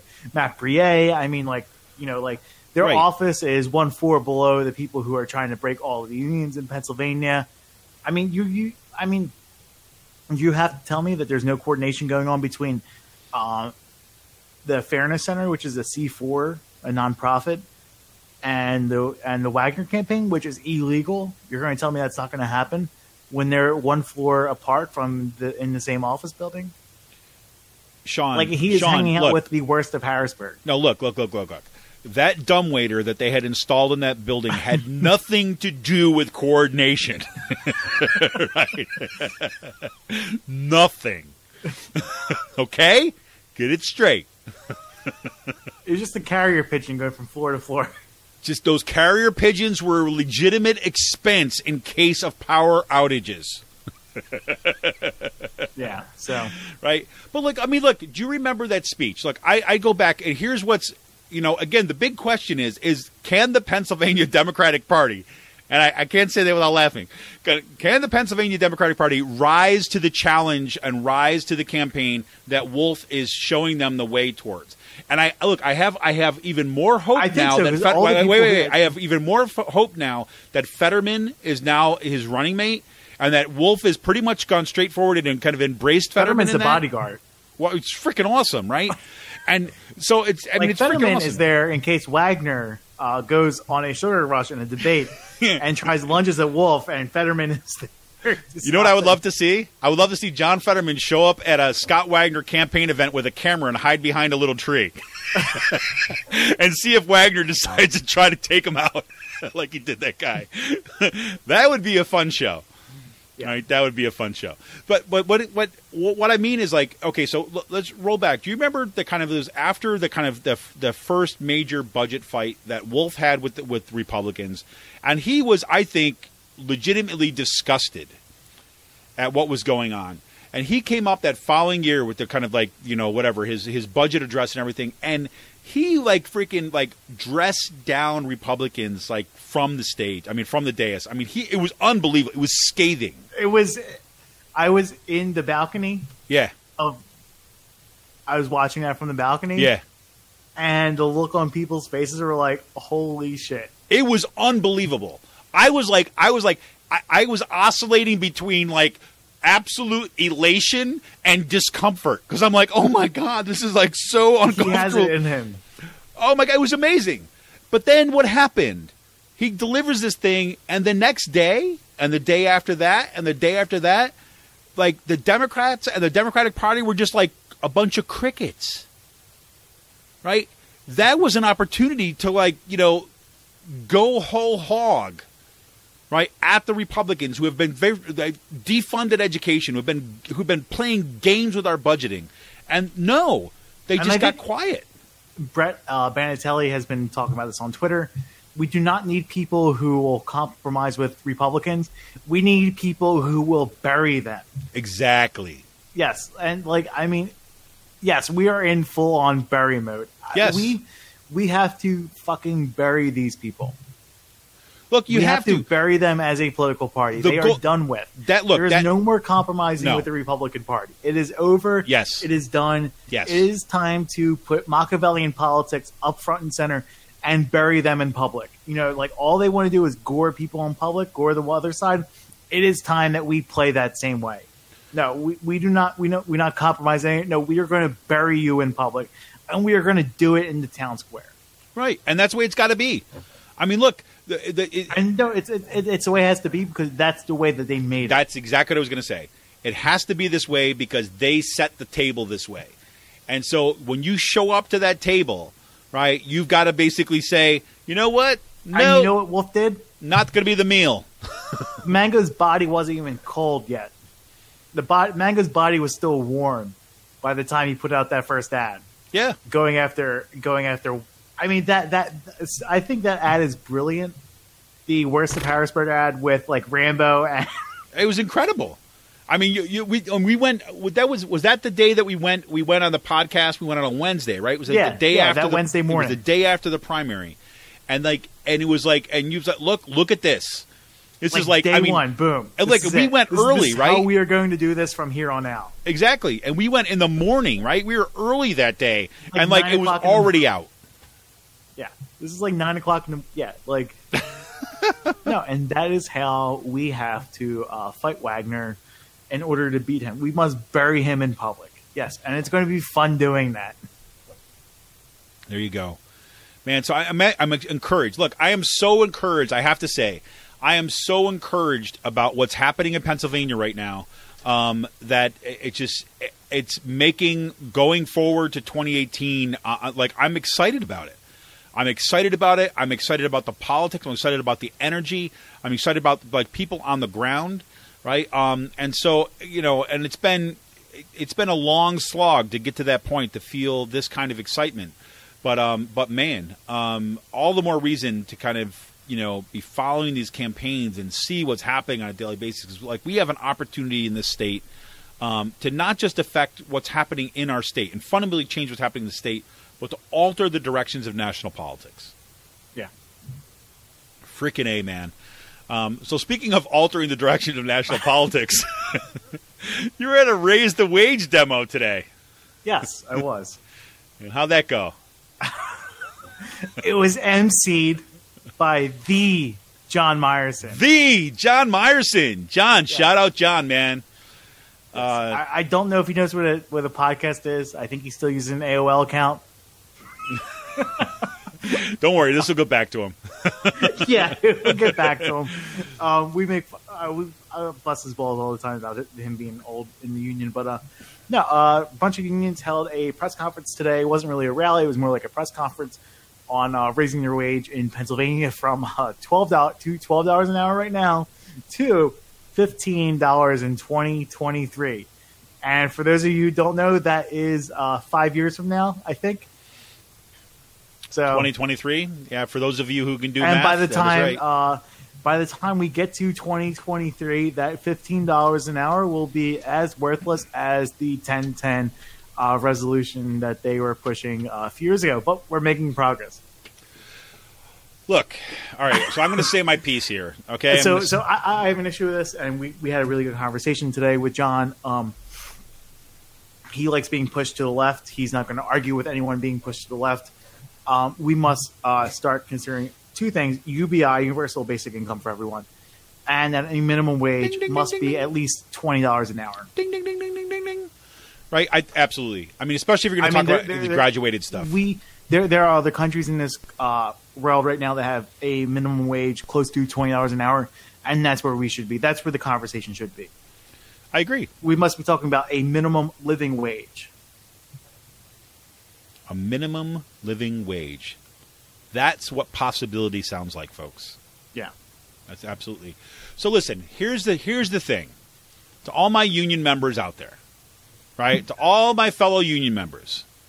So this is in my mind, this is what our political situation looks like. And we're not trashing John. No. Listen, no. You're gonna hear. Listen to me, right? Sean's getting all nervous. Listen, here's the deal, right? I'm like anybody who's read any freaking history books about massive social movements and things that have brought about change know this basic fact, and we have to re-educate ourselves on this basic fact. All right, take your union. You have representatives, elected officials in the union that are democratically elected to lead the union and people who are appointed to various positions to accomplish certain ends. All right? The people who are out there and having to work with politicians, they're having to kind of like negotiate behind the scenes, to kind of lobby, to kind of get certain legislation forward and all of that, they have to be the reasonable people. Okay? They have to be the people that are going to get, they're not going to get a door slammed in their face, right? They're going to say, okay, come on, sit down. Hey, John, John Meyerson, perfect example. John, come on in. Let's talk about what's going on. Right? That's a role within a political movement. Right? The power in the political movement does not come from that moderating role. The power comes from the militancy of the members, right? We had this metaphor in our local at ABSCUF, right? We talked about leadership models in ABSCUF. There's always been people who say, listen, we got to get along with the administration and we got to be nice to them. And, they're trying to as well. These people that kind of want to kind of make everything look. And if they're in the leadership position that they have to kind of deal with them, that's fine for them. That is not the role of members. Your role as a member is to make demands upon your leadership so that the image you want in your head is anyone that you elect to a leadership position, anyone who's heading your union, you want them to be standing, talking to legislators, talking to politicians, talking to the boss, with basically their arms spread out wide. With the metaphors like, see these arms right here? I'm basically holding back my members. I'm here talking to you. And let's solve this thing. But my arms are getting tired and my members are getting pissed. So what's it going to be? We can talk, or I can let my arms go and let the members at you. Right? That is a position of power. But that can't be a bluff. That has to be real. Right? So enough of this kind of purity in politics, or all, like one size fits all kind of garbage. Members, we need, and look, this is happening across the state. We see this in victories in local elections. We've seen this in, what's that? DSA members. Do DSA members? We see this kind of activism that has taken place. Fetterman. We see that with Fetterman. We see that kind of thing. And I believe that that's the direction that we got to go. I mean, there are people in the Democratic Party who do not want to get rid of the tipped minimum wage, while one of the only members pushing for that is Patty Kim. She is the originator of that idea. Her and Dalen Leach are the originators of getting rid of the tipped minimum wage. What, so you could only work for tips? Is that what you're talking about? No. Where people working in restaurants aren't getting paid $2.63 an hour, and they are getting paid the actual minimum wage. Imagine that, people. Imagine if you were a wait staff at a restaurant, right? And even if you're getting, God forbid, you were getting like the minimum wage in Pennsylvania right now. What, $7.25? Yeah. Right, the absolute, like the bottom of the barrel. Governments. Well, technically it's not, right? Technically it's below the federal minimum wage. But whatever, they have to abide by the federal regulations because big government, right? But imagine that if you were making $7.25 an hour and getting tips. Think about what would happen to your. Still not a lot of money. Yeah, think about what would happen to your ability to pay your rent and go on vacation. Seriously, and that's at $7.25. Imagine if you actually were getting $15 an hour and tips. How about that? All right, that's what those folks are talking about. This bullshit that you should get paid $1 for a wage. There are Democrats in the legislature who do not want to get rid of the tip minimum wage. Yeah, and guess what? Those people should be run out of town. That the Pennsylvania Restaurant and Lodging Association have in the state. Yeah, look, this is where we got to get super, super savvy, folks, and run those people out of town. There should be no way. Not only should the war be on the Republican Party, time to bury the Republican Party because of what they've done, but we also basically have to run those people off, right? Scare the crap out of them to say that nope. Sorry, you're not going to support this base thing. You have a choice. You either support our agenda, right, or bye-bye. We're going to primary you the hell out of there, Costa. We're going to primary you out of here, right? That's what it's got to be. That's what it's got to be. Yeah. The whole idea, you're holding back the membership. I was at this conference several years ago, and that was the title of my paper, Holding Back the Membership. That was the model. That is the metaphor that we've got to have. And that is on us, members. That is not just we can't sit down there and whine and complain about our union doing X, Y, and Z. You are the union. I am the union. We are the union. The people that we elect to represent us have to be pushed, and we need to push them every step of the way. And guess what? Those good union leaders who are out there will welcome the push. Because a lot of the people that got into union leadership positions, right, they got into the union leadership positions because they believe in the values of labor. They believe in the values of the union. They believe in the power of negotiation. They believe in the power of workers, right? But as they've seen the kind of workers disengage in part, and this is in part because of the union structure and the business unionism and all that other kind of stuff, they felt they've had to make trade-offs, right? But if you step up and you organize, right, and you stand behind and you push your leadership, right, man, what is possible is amazing. So That's my pep talk for tonight, Sean. Yep. He's like, yep. Sean, it's the miscommunication. And I mean miscommunication by Free Will Brewing. Yeah, that's speaking right now. All right, well, so I don't want to keep you too late tonight because I know you got to get up bright and early to go see your friend Lou. Got your alarm set? Yeah, Lou Barletta's going to be having a press conference in the Capitol Rotunda.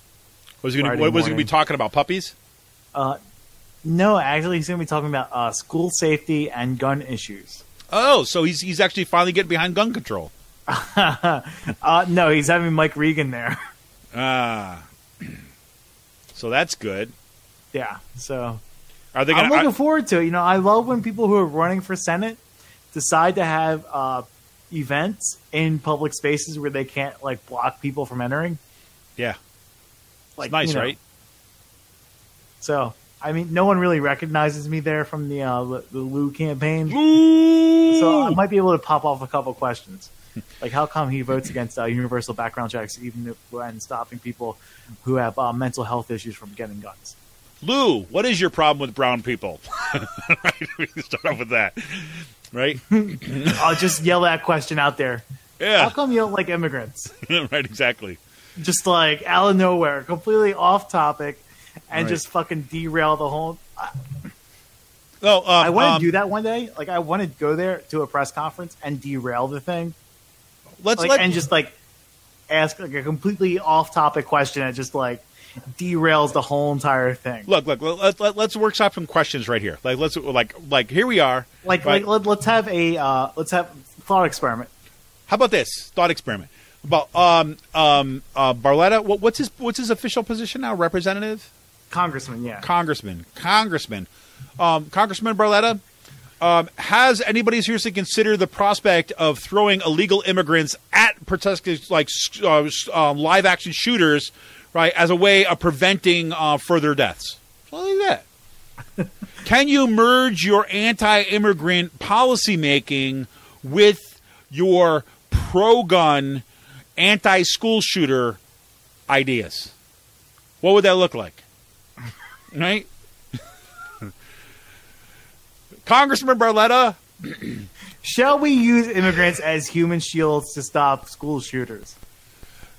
I heard that the ammunition that's used in most school shootings was made in Mexico. Is that true?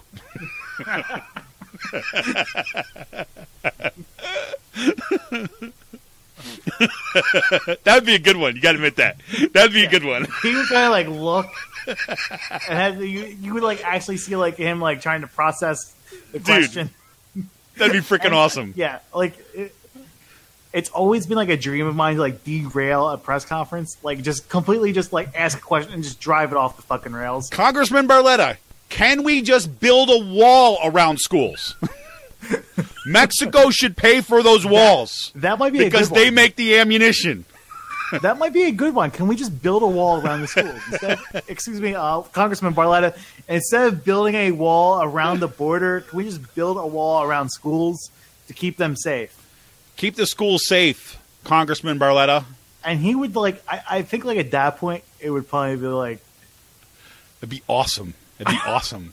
It'd be an event then. It'd be an actual occurrence. It'd be an event. It'd be a happening. I'm pretty sure like. You'd be dragged out of the room. Oh no! Well, this is actually in the Capitol Rotunda. Yeah. So they really can't do anything. Well, yeah. Well, Congressman Barletta, who does your hair?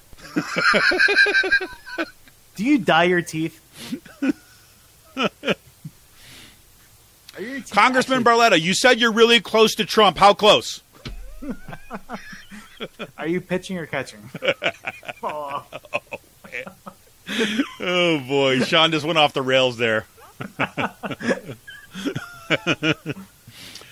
Anyways, so that's that'll be fun to see what Sean comes up with today. Also, like check out Sean's pictures of the raise the wage demo today. We also we found out that Mark Price gave a speech on how it's like to live on minimum wage. I heard about this on, while having on Twitter. While having a van down by the river. Does Mark Price live down by the river? Yes, he actually has. He aspires. He is inspiring all of us to get a van and live down by the river. There it is. Mark Price, Pennsylvania Budget and Policy Center. His official recommendation: live in a van down by the river. I didn't say it. Sean, you'll hear about that one. So, all right. So we have, believe it or not, we have not hit the joyous part of our podcast yet. In today's last call, we're going to talk about Star Wars. We're going to talk about moon bases, and we're going to talk about beer. And we're going to talk about the problems with beer, right? All that kind of coming up. All right, this is Kevin Mahoney, editor and founder of Raging Chicken Press. I want to remind you, support the work that we're doing here. You don't like the special Thirsty Thursdays version, or maybe you love the special Thirsty Thursday version. The most important thing is, right, is that we need to support progressive, pull no punches, homegrown media. Right? If we have any hope for the long haul of bringing Bart Simpson, bringing like the kind of progressive future to bear, we need to support our media. We need to support our organizations. Become a member of Raging Chicken Press for as little as $5 a month. Just go to patreon.com/rcpress. Become a member today. We'll be back right after this with our Let's Talk.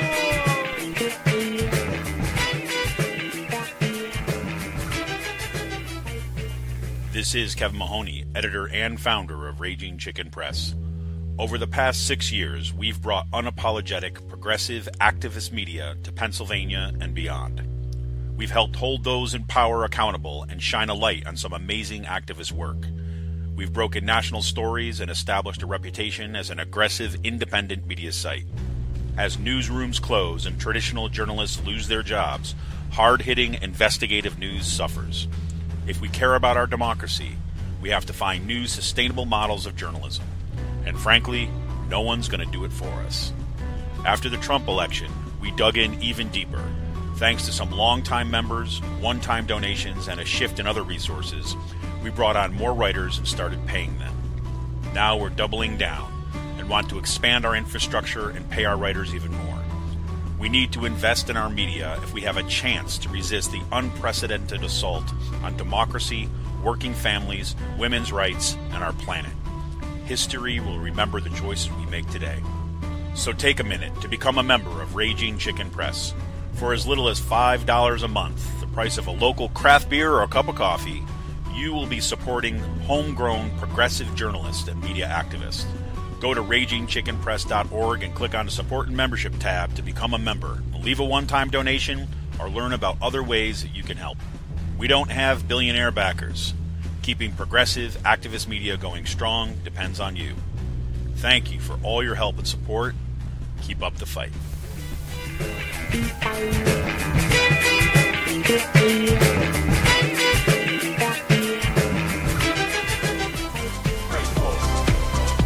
Space Force. Space is a war-fighting domain, just like the land, the air, and sea. We have the Army, the Navy, the Air Force, the Space Force. My new national strategy could be... You gotta love it, Sean. Come on. Space. There you go. That is, once again, the Gregory brothers with Space Force. And also special kudos and thank you to Donald Trump for saying that to begin with. So let's get the most important stuff out of the way. First, Sean watched Star Wars. Sean, you watched Star Wars. I didn't think this was ever going to happen. I feel like there's been a new threshold crossed. Right, it's an amazing moment, right, in the history of this podcast. In the history, it's just the time I've known you, really, that you watch Star Wars. So, I've watched Star Wars a bunch of times.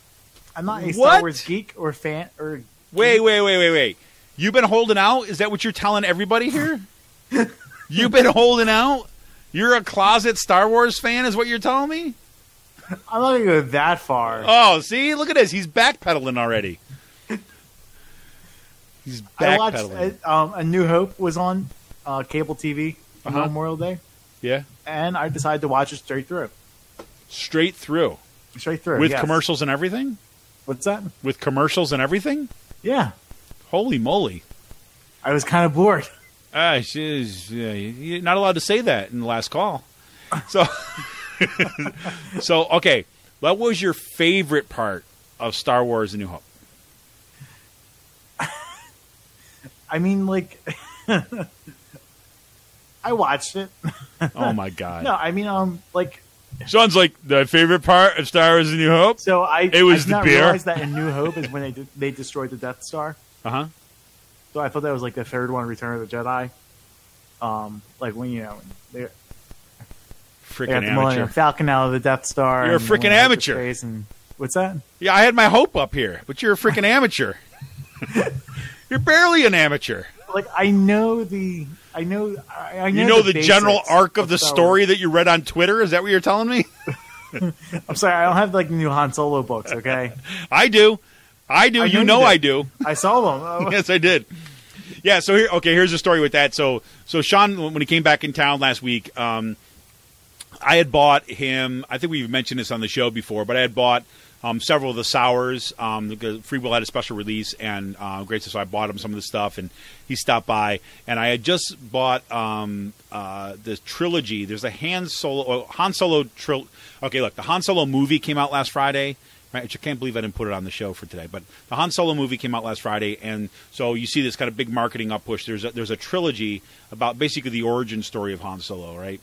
And my kid is like, my son Rowan is just like, he's a reading like madman, right? I mean, he just kind of reads nonstop, and he's hitting the end, like he's at book 9 of this 9-book series that he's reading right now. Wings of Fire is this dragon story thing. And so I was like, well, what else could he like? I was like, oh, he might actually be into this, right? So I actually got the 3 novels, and I'm like, oh, I'll read them too. This would be kind of fun. And so when Sean came, when he stopped by to pick up his beer and kind of chat and catch up and all that kind of stuff, I was like, hey, Sean, look, I got the special thing for you. The Han Solo thing might be. And there was like a brief moment where, like, like at least from my perspective, I'm like, he's like, is he serious? Is he It's done driving the car for 2 hours. That's awesome. But no, that was good. But more serious stuff. But you also, man, it's like, you had these pictures that you were floating out, and you were telling me about this. You pick up some awesome art out in Harrisburg. Yes, and I did. Got it all hung up. I every Memorial Day weekend in Harrisburg, there is the Arts Fest, which is the first time I was able to go that in a couple of years because I was not working this past weekend for some reason. I don't know why I wasn't working, but I just wasn't. And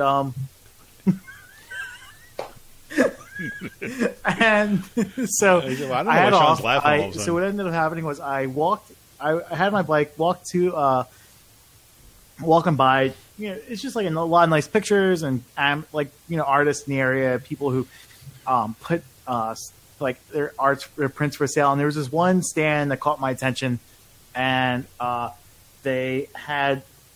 they do so it was like silk screen print on like a wooden board, like a thin like wooden board of different things specific to Baltimore, Pittsburgh, and Philadelphia, and mainly Harrisburg. Right, the artist is from Baltimore, which is like 90 minutes away from here. I've been to Baltimore a couple of times since I moved out here. It's really not that far. It's a great thing about living in Harrisburg. You're 90 minutes away from Philly, 90 minutes away from Baltimore, 90 minutes away from DC, and like 3 hours away from New York, and 3 from Pittsburgh. So you're kind of like pretty centrally located out here. Chatting up with the guy, and one of the things was framed. So we didn't talk. We talked. I left. Started day drinking. It was like 90. It was like 90 degrees out, and like a complete swamp. Well, in this case, everybody, you should read day drinking as greasing the wallet. Is what it is. Yeah. So I went to McGrath's, and they had the All Day IPA on, and they had the Founders Solid Gold Lager. So I wasn't not drinking like heavy IPAs. I was drinking like 4% beers pretty much at that point. Had a couple of them. Had some chicken fingers and fries, and before I left, I actually struck up a really good conversation with people who I used to bartend, customers I used to see at Pizza Boy. And I would never I knew like the one guy was like a blue collar worker and just the type of thing you don't talk about politics there, like their political affiliations. Guy was an IBEW member out here in West Central Pennsylvania, from Perry County, which people make fun of out here. Perry County is like kind of like where all those hillbilly stereotypes are formulated from. And we had struck up a really good conversation. Turns out there are really progressive people and forward-thinking people who live out in Perry County and who live out in parts of the state that pretty much have been forgotten by the Democratic Party. Well, this is Fetterman's claim from the get-go, right? Yeah, this is exactly where we got to. They voted for Bernie Sanders. They voted for John Fetterman simply because the Democrats because they have felt forgotten by the Democratic Party. Well, you know why, Sean? I think we need to remind everybody this.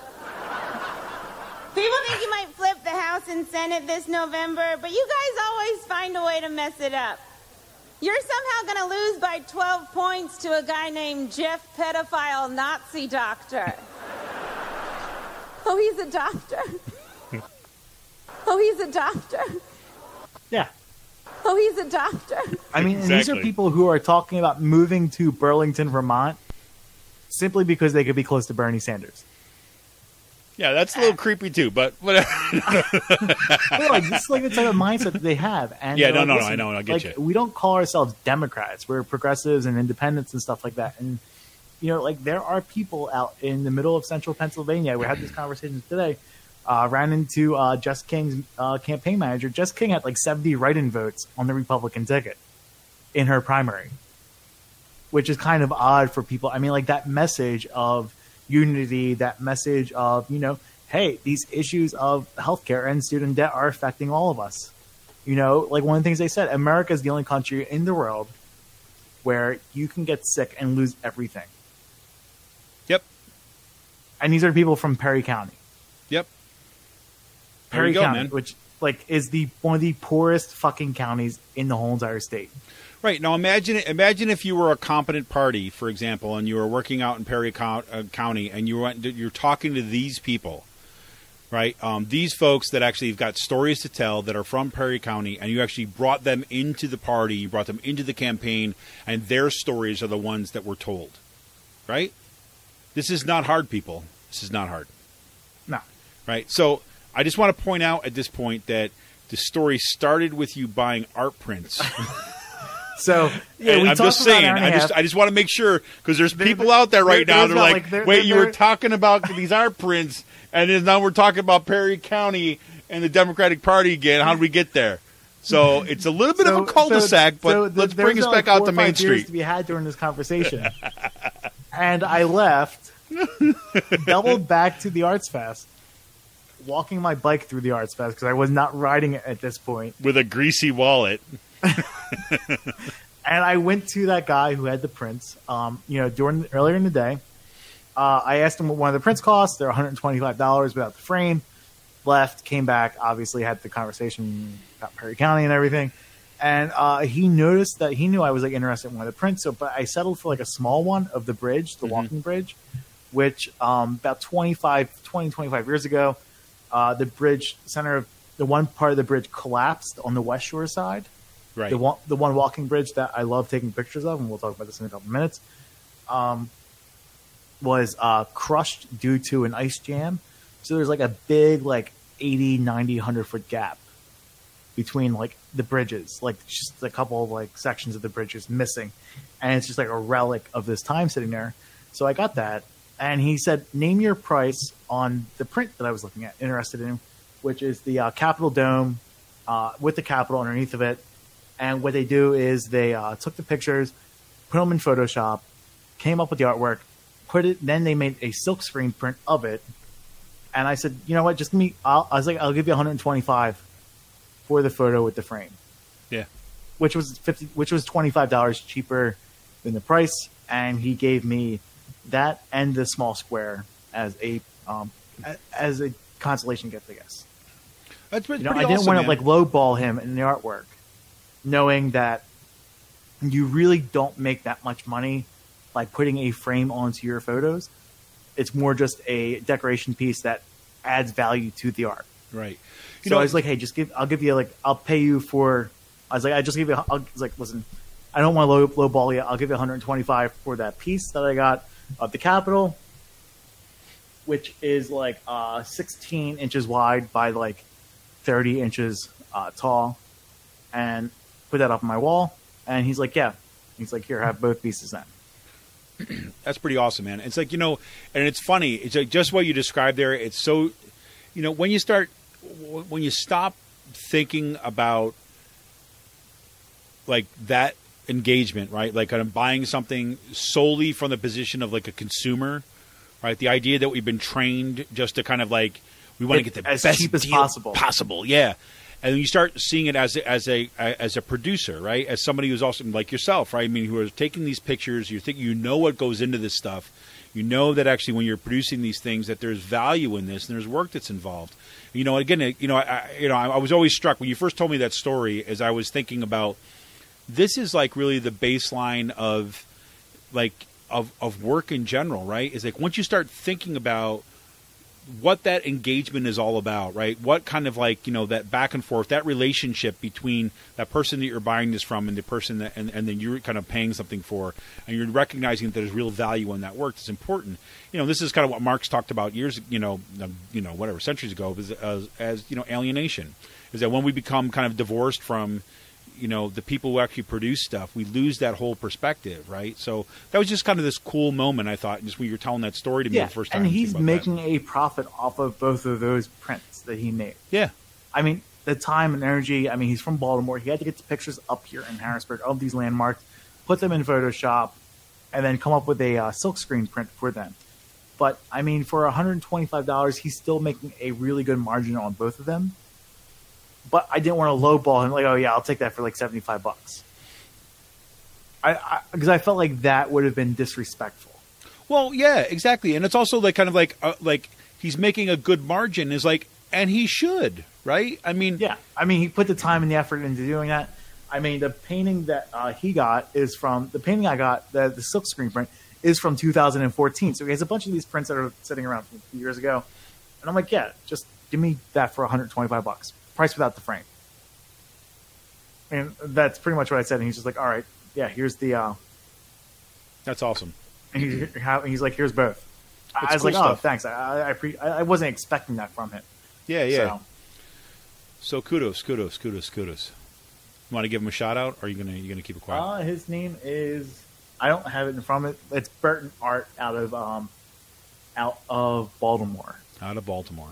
Well, I think it's Andy Burton. I have to get...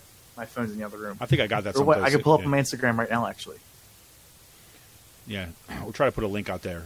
Yeah. His... One second. I am pulling it up.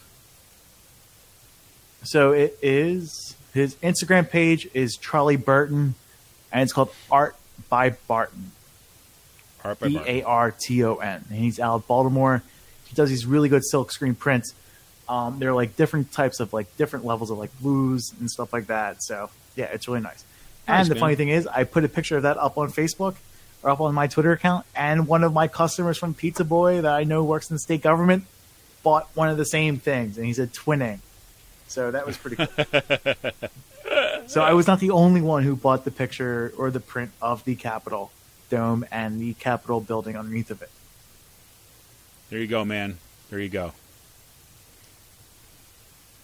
Cool. Yes. Well, cool. So, in the kind of... I'm looking to... What? Go ahead, sorry. I guess sell prints? What? I'm going to be selling prints, yeah. Well, that's what I was going to say. I'm looking at the, on the buying end of things, but you're looking to actually start raking in some of the photography gold, too, if I might say so. Yes. So what's going on, man? So yeah, I was talking to people the past couple weeks. I have finally committed to making that jump and ordering my own prints and selling them. There you go, man. So what I'm going to be doing is I ordered about like 8 prints. I want to keep one for myself to put up in my apartment for me. Prints of the Walnut Street walking bridge from the snowstorm that happened over the wintertime. And I walked about a mile in the snow to get this picture. And it was like the one picture I wanted to fucking get in the snowstorm. And it is that walking bridge. It's a 10 by 10. These are going to be 10 by 10 prints. It's a nice square print of the walking bridge covered in snow before they plowed it and shoveled it off. And it is going to be awesome. It's black and white. I put it on metallic paper, and I'm going to put that stuff once it comes in the mail. I actually ordered it last night. That's going to be coming in the mail this week. And I'm going to be putting them onto a foam board. I'm going to be mounting them on a foam core, which gives a nice, like, thicker feel to it. It's not going to be a matte. And then I'm going to be selling them. And I think I'm going to be selling prints from here on out. Maybe do like 1 or 2 prints a month, like between 5 and 10 prints of each. And then, have a little hobby of it.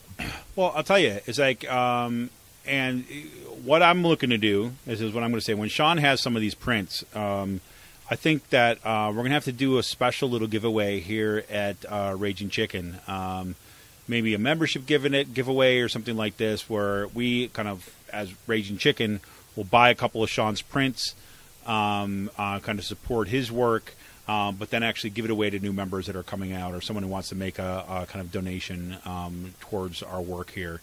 In support of that. So that's kind of what at least I'm thinking about as Sean is kind of making this move forward, because really his photography has been man, an improvement by leaps and bounds. He gets these different cameras. He tells me all about freaking f-stops and all this other shit, and I'm like and again I say that like with your new camera. With my new camera, like it's very valuable. It's a better focusing system than my camera. Yeah. So I'm a little jealous about that. Well, when I say that, and I'll say this to, when I'm saying the, Sean's telling me all these f-stops and all this shit, I don't mean that in like in a bad way. I mean, like it's incredibly valuable. And I kind of realize that, like how much I have to learn just about how to use this camera that I've got,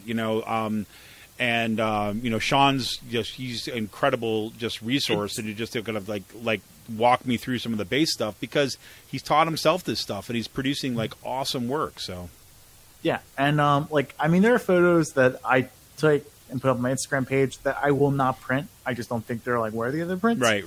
But there are things that I want to do now. Like for instance, I put a picture up of the Arch Bridge. Like it's on my Facebook page. It's my cover photo. The Arch. It's like there's these old arch, stone concrete arch bridges, railroad bridges here in Harrisburg that give like that Roman like aqueduct type of look to it. So one of the things I want to do, stand in the bike path, right, with this like big arch bridge, use that arch as a natural frame to frame up all the other bridges in Harrisburg going all the way down the riverfront. Oh, interesting. Like a half mile, 3/4 of a mile down. Get all that in focus. And yeah, so there's some things I want to work on this summer and getting that done. You just heard it here, an exclusive look inside the mind, the creative mind of Sean Kitchen. But no, like this is the type of thing where I got press passes to see Bernie Sanders and Bill Clinton speak during the primaries. And afterwards, I was telling myself I cannot go another election cycle without having a camera. Yep, and I'm going to be shooting some campaigns. There you go, man. I got some campaigns who are interested in doing this. So, well, I mean, I tell you, you've been, like I said, all kudos to you, because you've been doing freaking amazing work. I mean, the pictures. I mean, if people haven't seen his pictures from the Bernie Sanders and Jess King rally out there in Lancaster, like seriously, fantastic stuff. So we look forward to seeing some of those prints, Sean, man. I can't wait. Yeah, I can't wait either. I have this image, okay, and like again, this is just me being like total like whatever rando when it comes to like photo stuff. But I could almost see, that picture you've got of the bridge that kind of like fades away into the fog. Yes, right. I love that. I'm printing picture. that next. I love that picture, and I could almost see that, like like two different versions of that print. Like you ever see the ones that they print that on glass? I have not. Oh, like I could totally see that on this kind of glass. I've seen some of these prints when people are printing this stuff on glass, and there's services you can do that like that. And the other one, I can't remember what it's called, but it's like it's a print that has like a silver in it. You know what I'm talking about? I do not know. There's it's a special. I don't know if it's a special paper or process or something like that. I know that there's aluminum they're printing on. Yeah, it's aluminum sheets. Yeah, no, this is different than that. This is something in terms of, so it's actually still printed on paper, but it has like a kind of like a metallic thing to. I don't know what it is. Like I said, the prints I'm going to be selling in 10x10 are on metallic luster paper. Oh, really? Yes. So I put out the extra money to do that. Simply just reading up on it. It's these are going to be black and white photos that I'm putting out there. I also want to do some color photos, but the ones I'm doing now are black and white because it was a snowstorm and the bridge is black. Yeah, it's a very high contrasty paper. Yeah. And it's just like a metallic luster paper. And I'm really interested to see how this comes out and looks. Nice, man. Because I really want to like put these on. I'm going to put these on a foam core and then try to either get some of these framed or sell them as is on the foam board and allow the people to find the frame that they want. There you go, man. There you go. Yeah. All right. Well, there you have it. So we'll be looking for seeing some of Sean's prints, which I'm very excited about. In space news tonight, I'm just going to kind of like sketch on a couple of these. I think I want to come back to this Elon Musk story about some of the kind of working conditions in Tesla. I'm not going to go into it too much now just because I think it will I know I will go off on a bunch of tangents on this one. And there's a lot to it. I don't want to do a disservice, but there's been the short version of it is that there have been ongoing efforts to begin to unionize some of Tesla's factories. And there's been a whole bunch of increases in injuries, especially as the production pressures increase about the Tesla 3. And there's a great story that came out in the Daily Beast a couple days ago, I guess, about this. But maybe we'll leave that for next week when we've got a little bit more time. The one fun thing for tonight on Space News is Jeff Bezos, right? Like I said at the onset, saves the Expanse. The Expanse will continue. We will see the next round of the Expanse. I was very excited about that, right? But what was weird about it was that he basically, there was speculation about this. We talked about this last week. But what was weird about this is that he says he's going to save the Expanse, and the cast of the Expanse is in the audience, and they're all clapping, woo, he does this. And then he starts to lay out some of the plans of establishing a moon base, right? So Jeff Bezos, man, here's what I was thinking about this today, right? I could see these arguments that played itself out as like, well, look, you've got all these, and look, Jacobin did a great piece on this about how the future of these kind of like multi-billionaires or whatever like this, and they're projecting their own kind of into the future by kind of wanting to colonize Mars or wanting to colonize the moon and all this other kinds of stuff. And there's real truth to that, right? And I could hear some of the echoes, and you're going to hear me in a second. We'll talk about Wilbur Ross's statements this week. But there are some real echoes about, look, this is why we have to allow these people to accumulate as much wealth as possible so that we can do these things, right? Because without them, we would not be going to Mars. We would not be going back to the moon. We wouldn't have this space, blah, blah, blah, blah, blah, right? And, I was thinking about this today. I was kind of running a bunch of errands, and I was thinking about this in my head, and I was like, it didn't have to be that way. Right. Let's say that as a society, we think this is kind of interesting stuff. Right. We think that kind of actually being able to study, even if purely scientific purposes. Right. Which when you say words like that, purely scientific purposes, that means it is not profitable. Right. At least in the short term. so that governments generally do this. Right? We could have made a decision to actually do these things, right? Go to Mars, right? Kind of like establish a moon base and all this.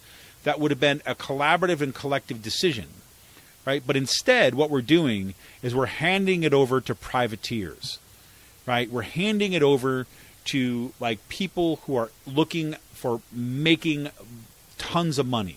So when Jeff Bezos says that I want to establish a moon base, right? And we've got a government that says, yay, Jeff Bezos, establish your moon base. Basically what we're saying is that we are going to fund the moon base on the backs, right, of workers getting paid minimum wage in Amazon factories and Amazon warehouses across the country. Right? That's what that means. It doesn't have to be that way. So we've got a couple different kinds of debates going on here. One, is this kind of space exploration even valuable, right? And I think that is an important discussion that we've got to have, right?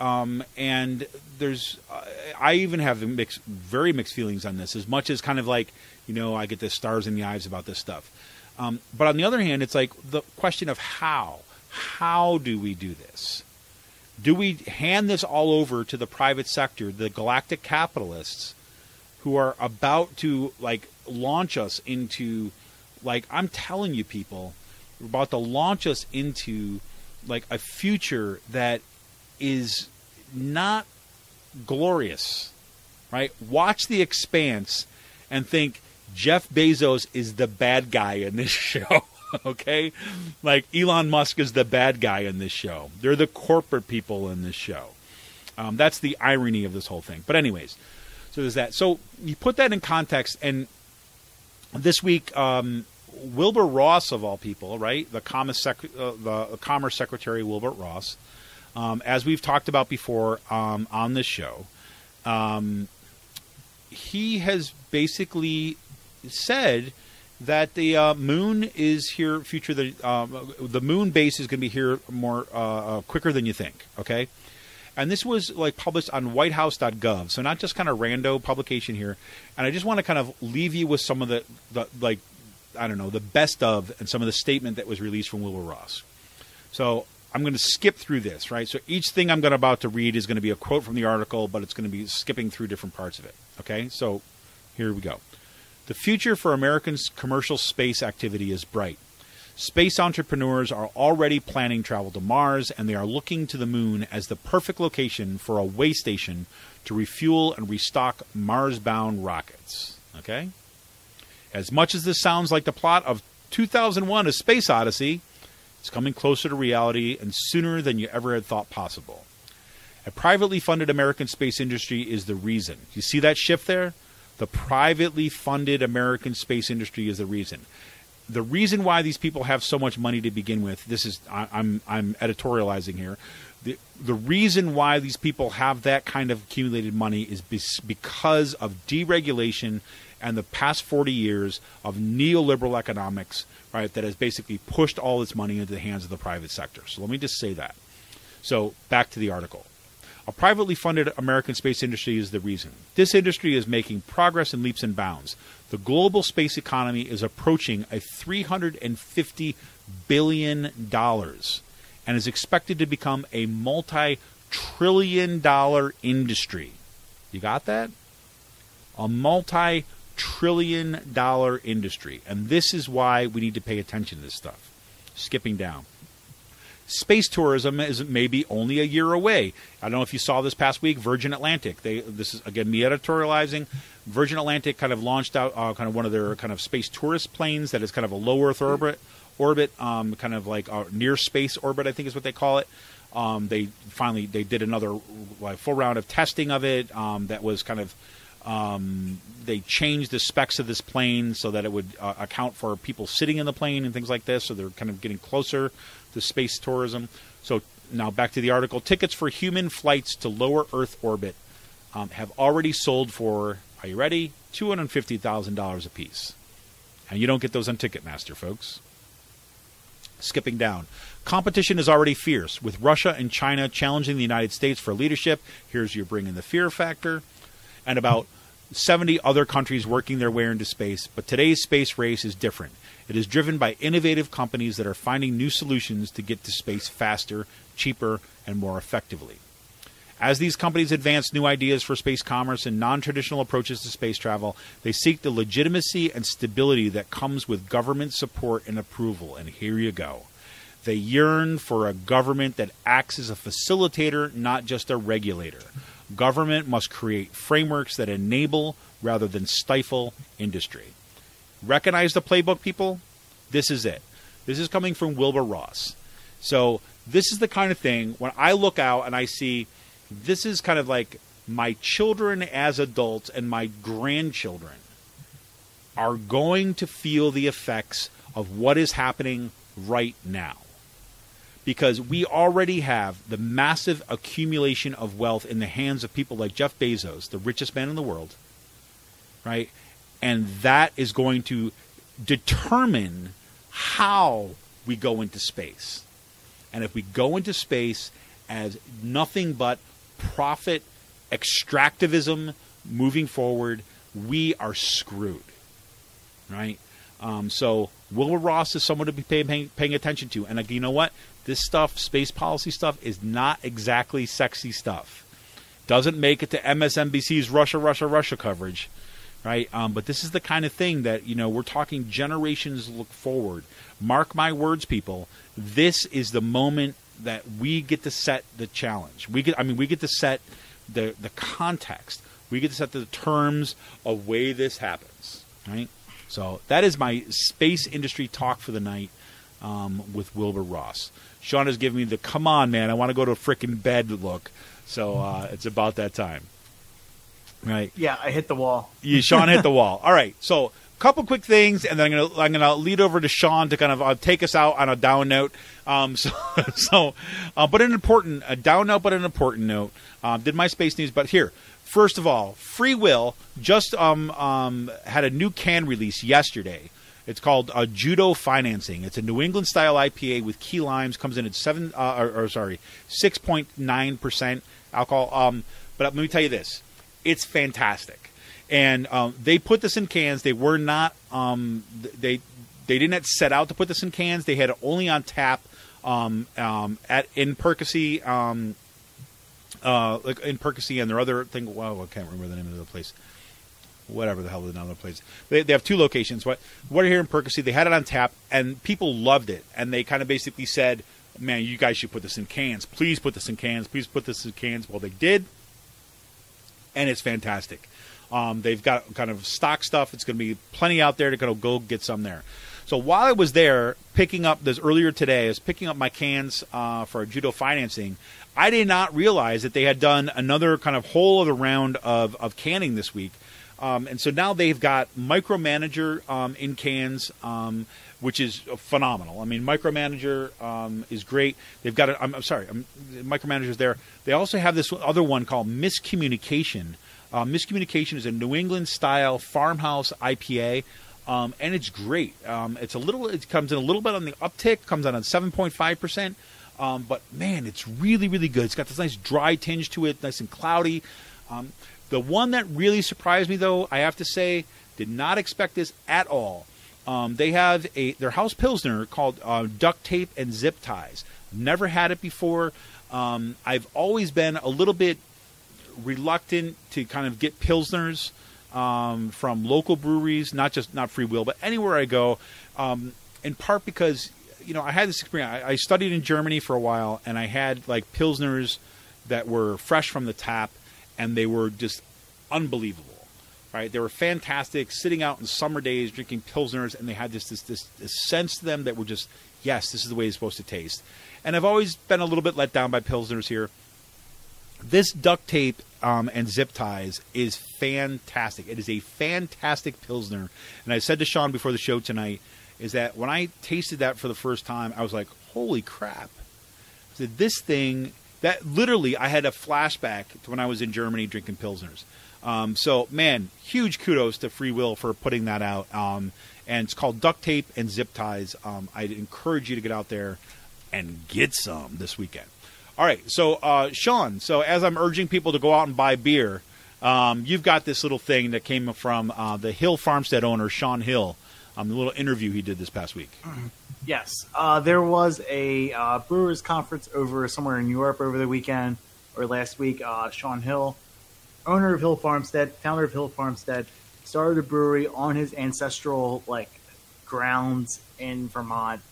One of the best breweries in the world, makes very clean, true to style beers. He went on the record in an hour-long interview, like a 10-minute section probably, about alcohol issues and mental health issues within the craft beer industry, with brewers and owners being drunk all the time because of the access they have to beer. And he got a lot of pushback from the beer community, from his friends, because the journalist decided to focus his whole entire 800-word story basically on the stresses of owning a brewery and the drinking and the rampant alcoholism that comes within the beer scene. It kind of pissed off his friends because he called all his friends, yeah, we're all a bunch of drunks who have mental health issues at times. And he, after he got a lot of pushback from his friends, he started backpedaling. He wrote a response saying, this is unfair. I did an hour-long interview, and that the journalist decided to just write a story based on this section of the interview. Which, that's how journalism works. Yeah, right? And we decided to tweet at him and basically say, this is how journalism works, and if you have a problem with it, just say this is off the record next time. This is pretty simple. Or I'm not comfortable talking about this on the record. Well, and the journalist will honor your privileges of keeping that off the record.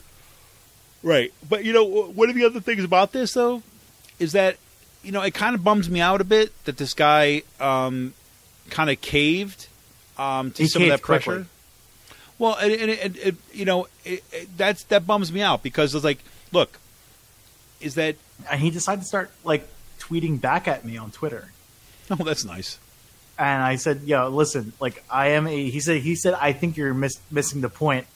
And I responded no, I'm not missing the point. I only have press credentials in one of the most important state capitals in the country right now, covering politics and knowing how to interview people.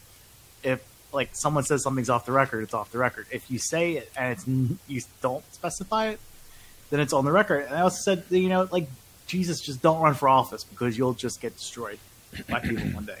Right. I'm pretty much calling him a snowflake. Right. But, but the more important issue here, right, is that, that he backs away from this and makes it about an issue that was not there. And I think, look, the journalist in this case did a pretty good job of kind of say, this is actually an important story, right? Because you could imagine when you're interviewing people that are kind of important in any industry, right? A lot of what the story is going to be, a lot of what the interview is going to be, is it going to be a story about... He wanted the fluff piece to be written. Right. No, that's exactly what most of those things are, right? And that's fine. But the fact is, he actually came forward and actually said, talked about this stuff, which people don't write about, right? Last week on the show, last week on the show, we talked about how about the labor issue, right? About the fact about, what's happening in terms of kind of labor equity, in the craft brew industry. And here you got, kind of Sean Hill coming out and saying, look, this is a big issue too as well, the alcoholism and the kind of the mental health issues and things like this.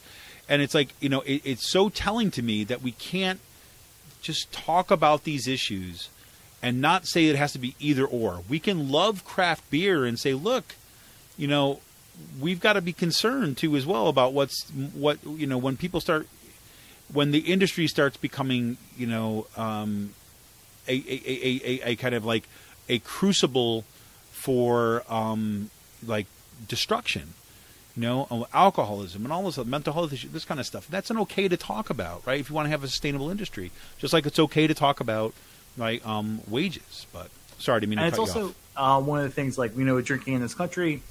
Some of the biggest, it's like gun ownership. It's a small amount of people who drive the industry within alcohol, right. The alcohol industry. It's a heavily concentrated industry of people drinking 10 or 15 drinks a day. Represents a large, disproportionate share of the overall beer and liquor industry. who drive the profits for that, and it's just, yeah. I mean, no, he backpedaled real quickly after his friends were like, "Yo, what the fuck?" Yeah, don't tell everybody that like our stuff hurts people, right? And it's so I never know what to do with that kind of dynamic. Like it's like look, and it's also like you're bitching at someone who gave you an interview and you're upset because they didn't report on the whole interview. Like, yeah, I mean, if like 45 minutes of an interview is all fluff, and then the industry leader's like, yeah, by the way, we're all alcoholics and suffering from depression for 15 minutes and the stresses that come with that. Yeah, that's the story. You're the brewer of one of the most world-renowned breweries, and like you're upset, and then you just go out and go scorch earth against journalists for actually doing their job. You know what I'd love to see that journalist do? I'd love to see that journalist go to Sean Hill and basically say, okay, look, all right, maybe we got this one wrong. So here's the deal. I'll write your glowing fluff piece about everything that you do if you give me an interview that is focused specifically on alcohol abuse and mental health issues in the industry. There's your deal. Take it or leave it. I mean, that'd be great. And then when Sean Hill says, no, not going to take it, then you write a story about that. Right? I mean, yeah. Crazy. And there were local people in the beer industry, the local beer scene out here in Harrisburg, who were defending Sean Hill, basically saying he got screwed over by the journalist. And like, sorry, the job of the journalist is to write the story that appears in an interview, not summarize the whole entire interview. No, you look for the story. Yeah, right, I get it. Anyway, so there you have it. So, folks, you'll see some links to that, and you'll get to see kind of a bunch of fun stuff and all that kind of thing. Like I said, and Sean has hit the wall, and he is visibly on. Like I can see him right now, and he's already got half his head in bed. You can see it in his eyes. He's like, not like figuratively, not literally. This is figuratively. You can see him like, I'm shutting down my computer already. I'm like clicking off things right now. I want to go to bed. All right. So anything else for the good of the order, Sean? That is it. All right. So we have no idea how this thing is going to turn out. So we'll see if you like this freewheeling kind of Thirsty Thursday thing. Let us know. I'll break this out in segments so that you'll have you don't have to listen to everything if you don't want to. But there you go.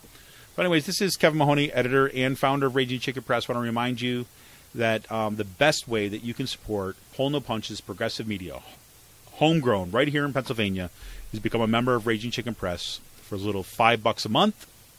Let's go to patreon.com. That's RC Press, and you'll be on your way. This is Kevin Mahoney, editor and founder of Raging Chicken Press. We'll talk to you next week. For now, we're signing out. See ya!